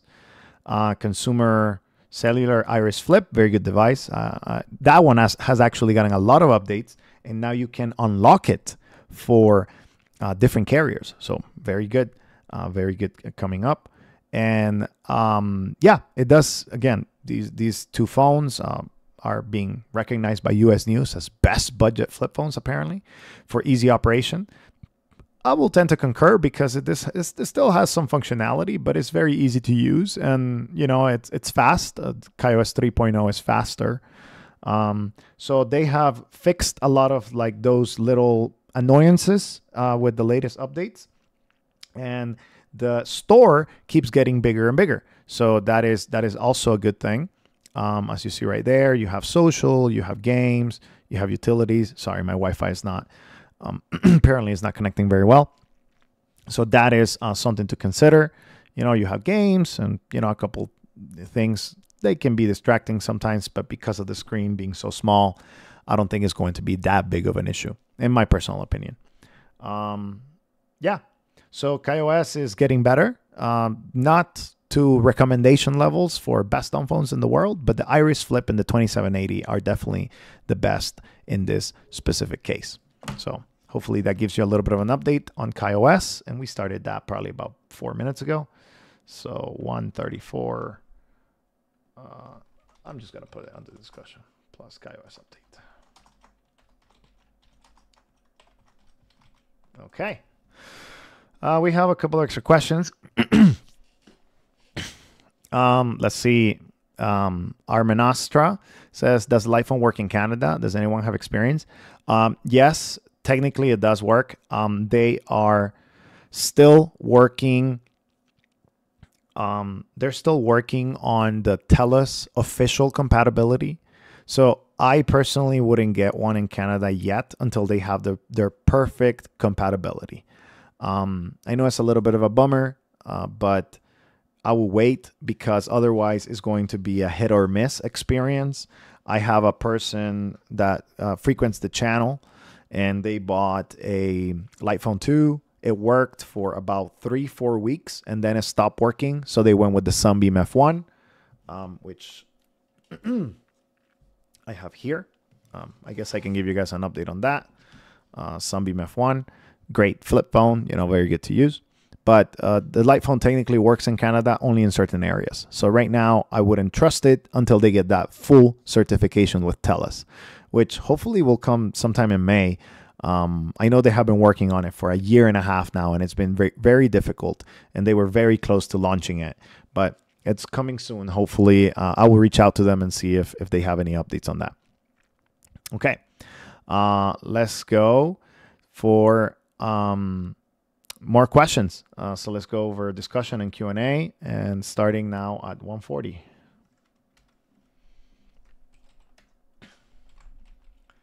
Q&A 2. And we have to finish in about 30 minutes max. So, I mean, we'll probably finish before then, but, you know, yeah. So if you guys have any questions, make sure to put them now, because we are going to be going over them pretty quickly. And then we're going to go over, you know, a lot of other different things. Okay, let's see. So I'm really interested on this Dumbphone thing, but here in my country, the choices are very few, mostly because of the network ban. Bummer. Faris, Indonesia. Yeah, yeah, well, try to get the best you can, you know, and you try it out and see if it works for you. And otherwise, you may want to try something different, or maybe try to import one from AliExpress or something like that. Here, I'll showcase this in the meantime that we answer a couple questions. So this is ClearSpace. I was talking about how to use it. Notifications, allow next. Not to track. So if I want to restrict an app, let's say we're going to restrict the games. Okay. Retro Bowl. There you go. I want to use Retro Bowl once a day. Okay. So now I'm going to go to Retro Bowl, and I'm going to try to open it. And it's going to say, no, don't open it. Don't play Retro Bowl, even though it's one of the greatest games. Then it's going to say like, hey, we're going to get you into a centering exercise. And it's going to say breathe in, right? So it intercepts your usage. Even if you want to use it, it intercepts it, right? So breathe out. Gives you a nice quote. How we spend our days is how we spend our lives. And do you want to use it? If I want to use the app, it's going to tell me like, hey, do you want to use it for 1, 2, 5, or 10 minutes? And I'm going to say, you know what? Let me play a game for 10 minutes. And then it's going to kick me out. But in this case, okay, I don't want to use it, so I'm just going to skip it. I'm going to try again. It's going to tap the notification. and it's kind of going to do that system. So this is a good system for some of you guys that are trying to learn that self-control, and trying to reinforce this, like choose when you're going to open an app or not. Another really nice app. And then like, hey, you know what? Never mind. I don't want to use this. Boom. I go back. And it'll give you challenges. You can step to scroll. It will tell you like, okay, if I, allow my data, my calories or steps from health data, if I need to earn something, to earn scrolling time, I will do 1,000 steps for 1 minute. So 1 minute of scrolling time for 1,000 steps. That's perfect. Maybe you want to make it a little bit easier. 450 steps, 650 steps, whatever it is. It's a good app. I think it's a good system. And of course, Brick is another one that I said. You tap something, you brick your phone, and you're not going to be able to use it. So those are, some recommendations out there. Oh, yes, we had the Sunbeam F1 here. Okay, let's continue with more discussion. Let's see. I'm getting 4 to 5 days of the Nokia 800 Tough. Very good. Pour Vun. That's a good phone. Sadly, it doesn't work here in the United States. How often do you do YouTube live streams, Jose? Is it on a specific day and time? So usually will be Monday or Tuesday. And usually it will be from 9 to 12, sometime in that range. And it will be once a month. I don't have usually it depends on how my month goes and how busy I am. But for the most part, it's usually the second or the third week. So that's kind of the range. I try to schedule it in advance as much as I can. And then I looked at my month yesterday and I was like, oh my gosh, I'm not going to have time to do my live stream. So I need to do it tomorrow. And I wasn't able to put it in the schedule. But I usually try to schedule it in advance and put it in the networks and, put it out there so that people have time to prepare with their questions and that kind of stuff. All right. Continue with, just bought the Sunbeam F1 and was wondering if you have a good recommendation for an MP3 player that does Spotify that can connect to CarPlay. Ooh, that is that's a good one. That's a good question. Yes, not cheap, but yes. The Sony AW105, I think that's the one. A105, yes. So the Sony Walkman NW A105 is a $350 MP3 player, but it can do both things. It does have USB-C and it does have Android Auto, and you can connect it to CarPlay like Android Auto plus Spotify.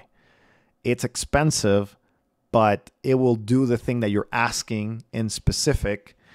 Otherwise, I have seen this advertised, but I don't know how it works. That's the cheapest one, I believe. But let's see, Android app. Let's see. Maybe you want to try one of these. Maybe this one. Hibby is a good company. It's a reputable company. So Hibby, if it has Android 13, the Hibby Digital M300, I just don't see the Play Store here, which makes me believe that this doesn't have Google Play services. Because see, right there, it has cool APK. And that means that they don't have the Play Store. It has a Snapdragon 665, so it's technically compatible. So I would choose to maybe try this one because it's cheaper. Oh, there's a Play Store there, though. That's confusing. Let's see. Which allows you to download and install third-party apps. It has 3G running 3 gigs of memory. I would say try this one. The Hibby is a good company. They're a good Android device company. Maybe there is a review. There are some really good reviewers for these digital Android players. Hibby M300. There it is. Super review. My favorite guy. This guy is so good. Like, he does a very good extensive review. It's 21 minutes, and he does it over a live stream, I believe. So, if you need that, I would say the Hebe M300. Let me mute so that we don't get any copyright. But all I need to know is if it does have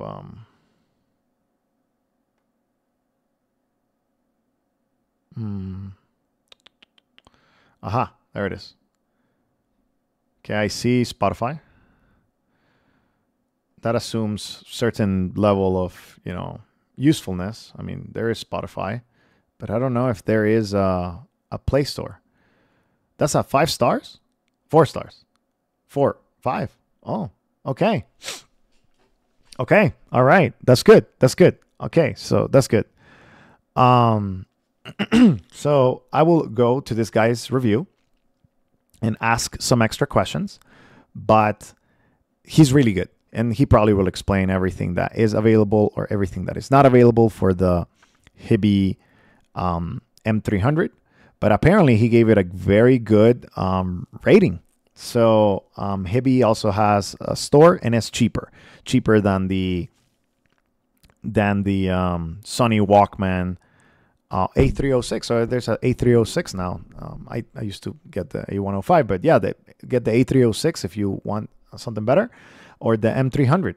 I don't see the Play Store here. So that is why I'm like, okay, if it doesn't have the Play Store, it cannot install Android Auto. And if it cannot install Android Auto, then it kind of doesn't work for you. But I know the Sony does, and I believe the FIO as well does. FIO devices, DAP. So I think these 3 options should be in your kind of like radar, but it just depends on the budget. I think that's what depends. If the M300 can install extra, you know, extra things like, let's see, M3 Pro here, because you see they have like so many different ones. But make sure that that chipset is not going to do it. You need a Snapdragon chipset for sure. This one, M11 Plus. This looks big. Snapdragon 660. That's good. But it needs to have the Play Store to download Android Auto, or at least it needs to have Google Play services or the ability to install Google Play services as well. Android Auto sometimes runs without Google Play services, but it's not guaranteed. So those are some. This is a good question. I actually haven't had that question in a while, and actually I'm glad that you did, because now it gives me some things to think about. But the Hebe Digital M300, the Sony NW A306 or AW105, and try to get the FIO DAP, FIO digital audio player. Oh, these are more expensive though. $999. Oh, that's too much. No, so yeah, look for something more on like the $100 to $300, you know, area that has the ability to do these extra things. Oh, okay. Wow, that was definitely not expected, but a good rabbit hole to go into. Okay. Yeah, if you can connect it to Android Auto, then again the FIO or the Sony. The Sony will for sure do it. I have used mine and it works really great. Okay. Faris says, what do you think about KaiOS after the updates? Will they have a future? I hope so. I think it's getting better, but we just have to wait for it. So it is what it is. Don't trust it until they continue releasing things. More comments or questions. It says, I tested Livestream in Tijuana, Mexico, and it worked fine. So glad. Good to hear. Like I said, it does work in Mexico with AT&T MX and Mexico, AT&T Mexico, and it works with Telcel. So maybe you tested a different carrier. I would love to know.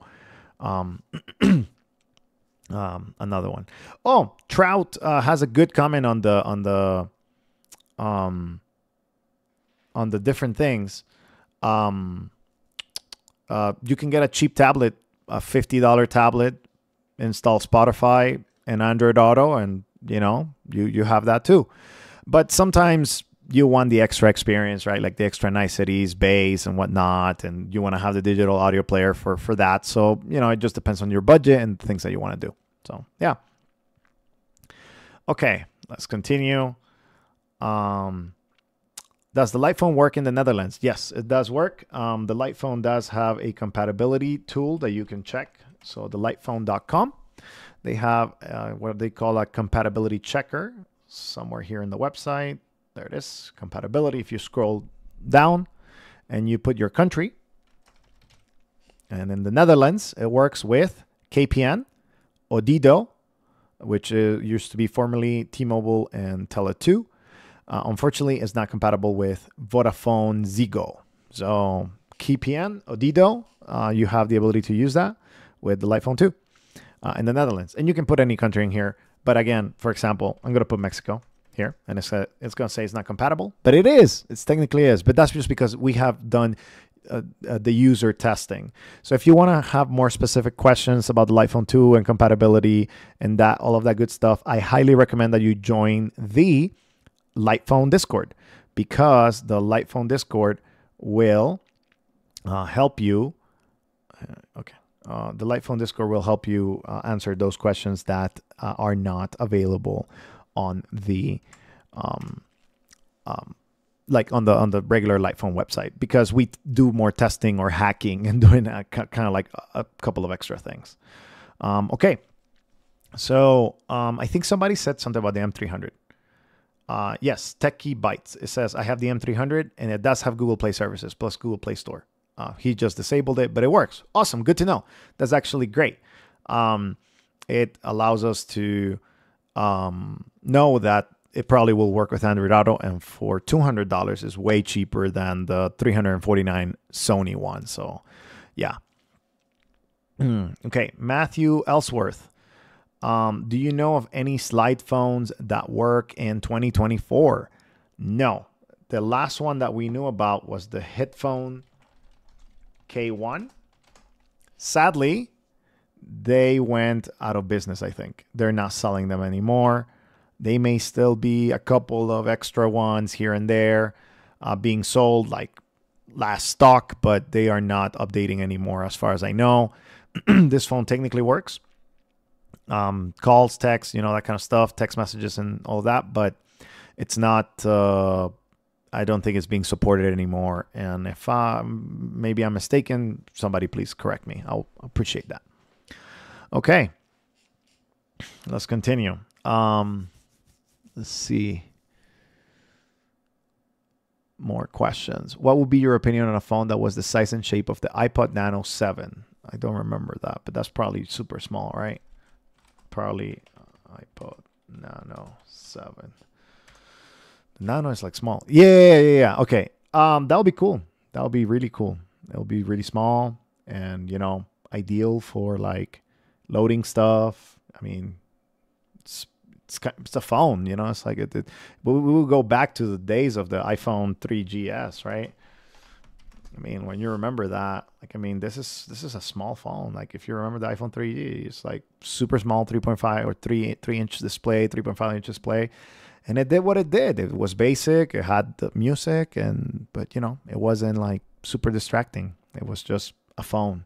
But now we have gargantuan Apple 15, as I can showcase here, iPhone 15, right? So, boom, massive phones, right? Like the iPhone 15, or the Pro Max. Yes, get the Pro Max, which is even bigger, right? Like it's like super massive.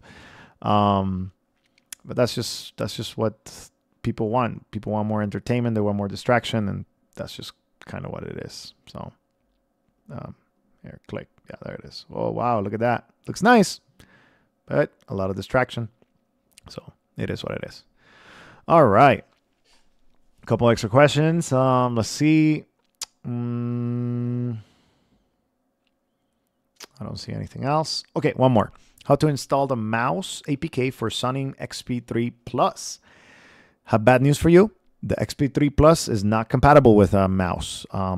Even if you were to install it, which you can technically do it, it will not work because it's blocked from the usage. So I'm sorry to be the bearer of bad news, but only the old version, the XP3, is able to work the virtual mouse.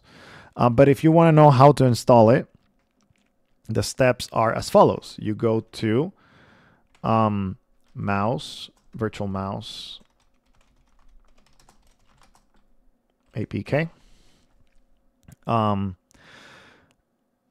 This guy right here, this GitHub Viresh Mat VT has a virtual mouse. This is the one I use for all of the devices that I tried it on. You go to their releases right here, releases. You go to Mat VT 106 or the latest one at the time. You go to assets, you download it, right? You download the APK.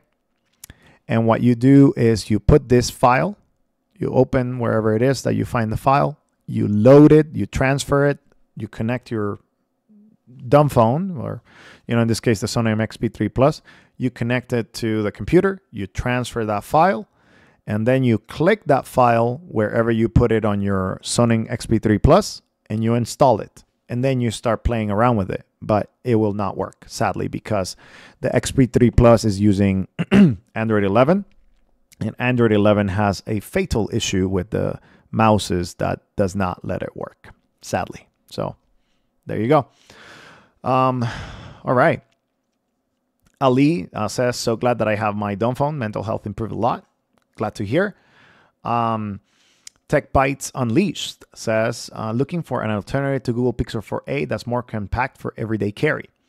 Considering the Duokin F21 Pro requirements, Android, as I want to have Signal Messenger. You want to use Signal Messenger.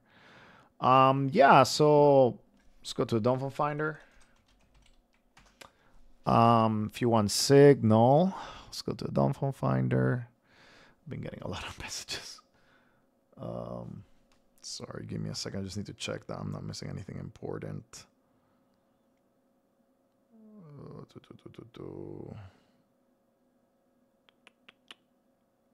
Okay. Okay, good. All right. So let's go to Signal. I have a Signal filter here. Signal Messenger, yes. I have the ability to use that. Probably we're going to click T9 because it's going to be more compact automatically.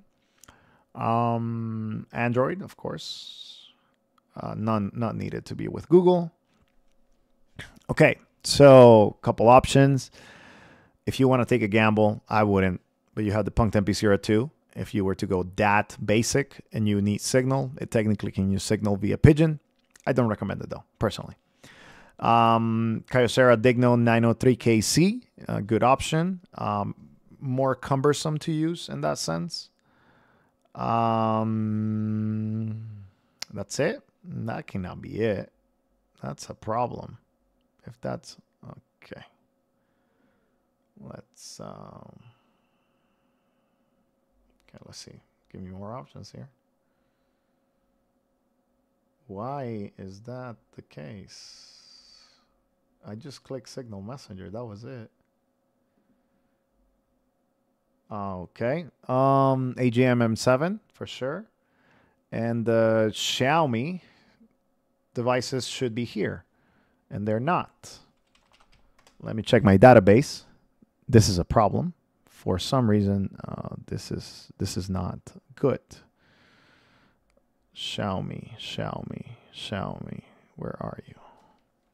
Sorry, I need to fix this. This is not good. Yeah, it does have all of that. Signal Messenger right there. Yes, F21, F22. Why is it not showing up? Okay, I'm going to have to check this later. But for some reason, the Xiaomis are not showing up, and they should.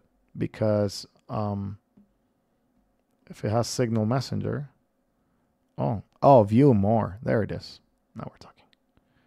Maybe there was a problem. Okay, let's try it again. Signal. Okay, something's going on.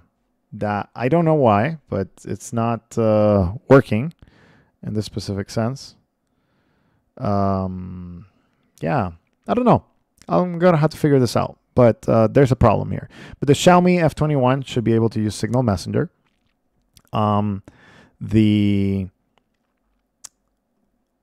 Maybe my logic is wrong here. Oh, these are not all the phones. Okay. Okay, this is a problem. Yes, I'll fix this, guys. I have no idea why. Okay, how the light phone showed up. Interesting. Something's going on with the Dumbphone finder. I'm gonna have to find out what it is. Bear with me, but I will figure that out. You know, there should be more phones here than what showcases here. But yeah, I'm gonna have to go check it out. Anyways, Xiaomi F21. Yes, F21 Pro. Good choice. You can also use the TIQ Mini. So let's go to the pages here. So TIQ Mini M5. Similar to Xiaomi F21, but better compatibility in the United States. So I don't know where you're at, but if you are outside of the United States, Xiaomi F21 good, and if not, the TIQ Mini. Maybe consider more compact. Definitely the Jelly Star, another compact device. Cat S22, technically compact, but it's big and heavy. And the Xiaomi. So I think those should be good for you. Those should be good. All right, let's close up with 205. Let's see. 205. We're going to do a last Sunbeam F1. So the Sunbeam F1, great phone. They have had a couple of extra updates. They have added them. So this device, very snappy, very good to use. As you see right there, it has navigation, it has Waze, it has weather, sound recorder, and a lot of other things. So very good device in my opinion. And, you know, it has gotten a lot of updates. I can showcase some of those updates on their website. Sunbeam Wireless, not my account. Let's go to Sunbeam Wireless, just regular.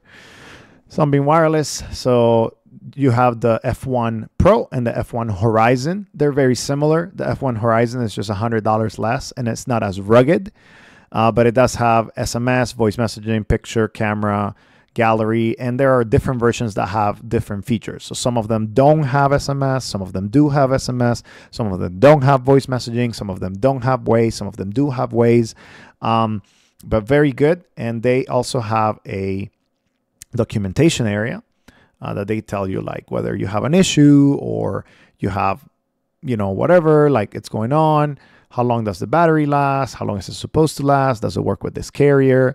They also have a place for updates. The latest Pro Series updates was March 27, a few days ago, and they did this, you know, all of these different things.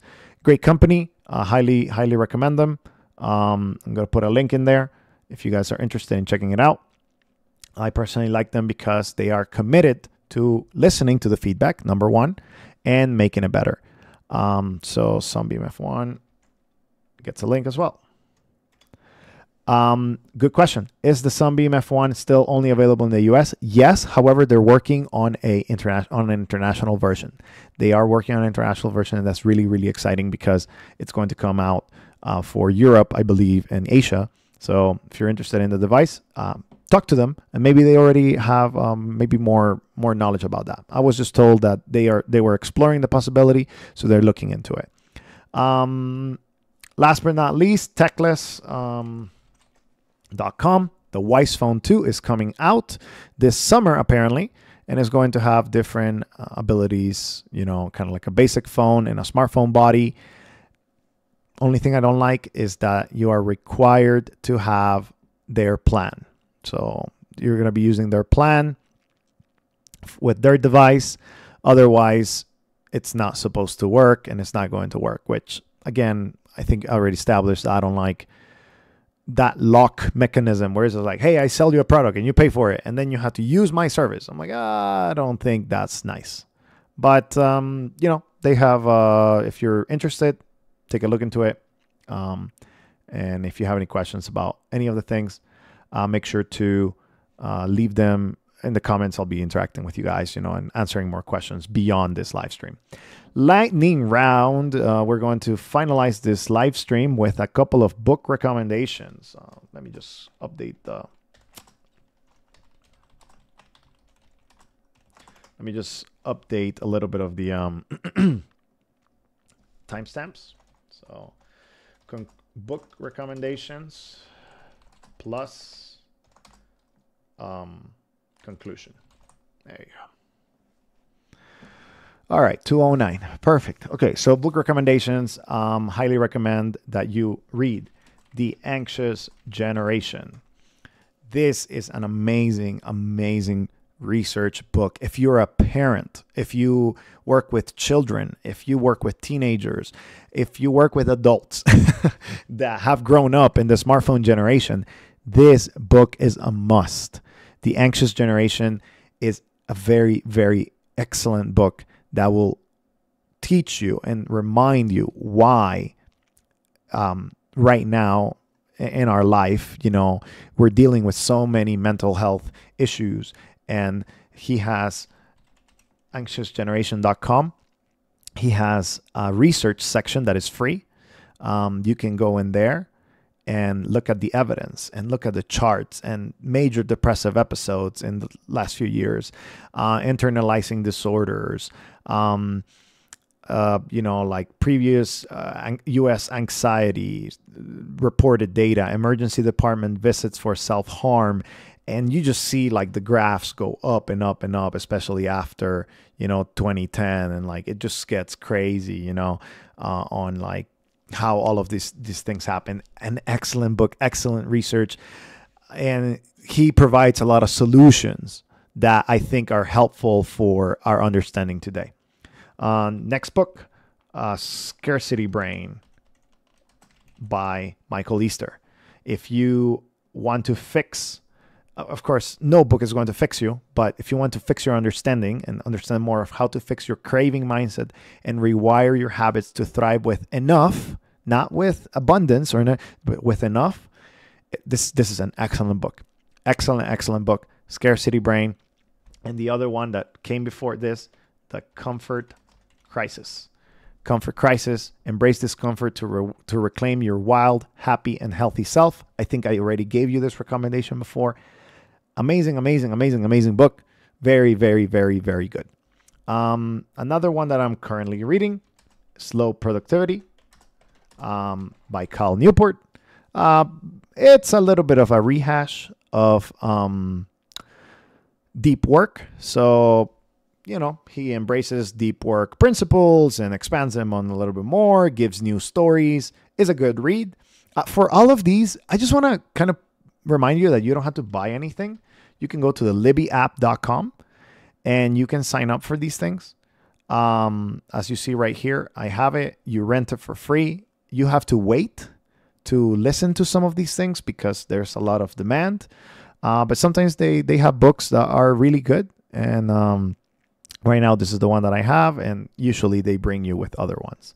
So libbyapp.com, there are some libraries in the United States that allow you to sign up with the Libby app without having to reside in the United States. So you can look into that in order to save some money. I want to make sure that you understand how important. And all of these have audiobooks, so you can listen to them. And they're, again, excellent books. Last but not least, two good books to take care of your finances. I have been thinking about finances in the last few months and how important it is to integrate. I have a personal project that I'm coming up. I don't know if this year or next. It's going to be called, as you know, I do have a newsletter called the Moving Offline newsletter. But let me show you the book, and then I'm going to talk a little bit about the project and to close to the conclusion. So you have The Psychology of Money by Morgan Housel. Great book, timeless lessons on wealth, greed, and happiness. So very good book to organize your finances. And another one, highly recommend, by Ramit Sethi. I Will Teach You to Be Rich. No guilt, no excuses, no BS. Just a 6-week program that works. I think he has good principles about money management and how to rewire your brain to not think, oh my gosh, I cannot spend in a coffee, but think, how am I going to afford that? And how is it going to be part of my rich life, or what he calls a rich life? Very good. I really, really liked those 2 books on money. Last but not least, let's go to my Substack. I do have a Substack that you may be interested in. It's called Moving Offline. Okay, let's just go here and then go here from there. So you have Moving Offline. I post probably about twice a month in here, and my latest one was about finding humans more often. I did a reflection on the anxious generation, and I do post a lot of helpful things in there, offline hobbies and how to get uncomfortable, how to, you know, remind you to it's a little inspirational, a little bit like hacks and things that you can do. I do have a printed newsletter coming up. So I'm really bad at plugging my own stuff, but you know, that's fine. You know, Moving Offline Q1, if you want a printed newsletter of what I wrote in the first quarter of 2024, I am printing one. It costs $10, and that I'll be shipping it out by the end of the month, by the end of this month, hopefully next week. We're currently in the printing process, but my project for Moving Offline, and this is something that is going to take a long time, and I'm going to be updating throughout this year because I am in the research phase. My goal for probably this year or next year at some point in time is I'm going to go offline for like either 6 months or a year. So I'm planning to leave the internet and all of its dependencies for 6 months or a year. I don't know which one is going to be as of now. And I want to produce a little bit of a documentary and reflections and that kind of stuff. So I'm really excited because I'm in the research phase right now to see how feasible it is, especially with work. I need to make a couple of accommodations for work. And I will keep you guys updated, but the Moving Offline project is going to be real. And I'm still like thinking about how long it's going to be. But I really want to document my experience of like, what does it mean to truly live offline, and what are some of the challenges and kind of like things that you kind of have to give up. So we'll see how that goes. We'll see how I'm able to work it out, but I'll keep you guys updated as I think more about it. I'll definitely talk about it in the Moving Offline newsletter. So again, if you have any questions or anything, make sure to put it in the comments below. Thank you for being here in this live stream. I really appreciate your support and everything that we have done, and you know, everything that you guys do. If you have, you know, kind of like a need, or you want to talk in private or email, my email is on my about page on the YouTube channel, and you can find more of my information there. You can also DM me on different platforms if you're interested in talking, or like have a specific question that you feel like it's not necessarily public, you don't want it to be public, that's okay. So yeah, reach out, and I'm always willing and able to help people, because I know how bad it was for me a few years ago when I was glued to the screen. I mean, today, you know, I've spent 2 hours talking about this, but the rest of my day is walking the dog, making dinner, just having offline experiences. And I'm really happy on the things that I've been able to kind of like curb over time. And I hope that you're able to find that balance for you as well. You know, we don't have to all leave the internet, but we can all have a better engagement with it. So I hope that you find what that engagement is for you, and that it helps you, you know, just kind of like create a more balanced approach for your life. So hope I was helpful today. Hope I gave you something to think about. And if you have any questions or extra things that you forgot, you can come back to this live stream, make a comment, and I'll be interacting with you guys. Thank you for watching. I'll see you in the next video.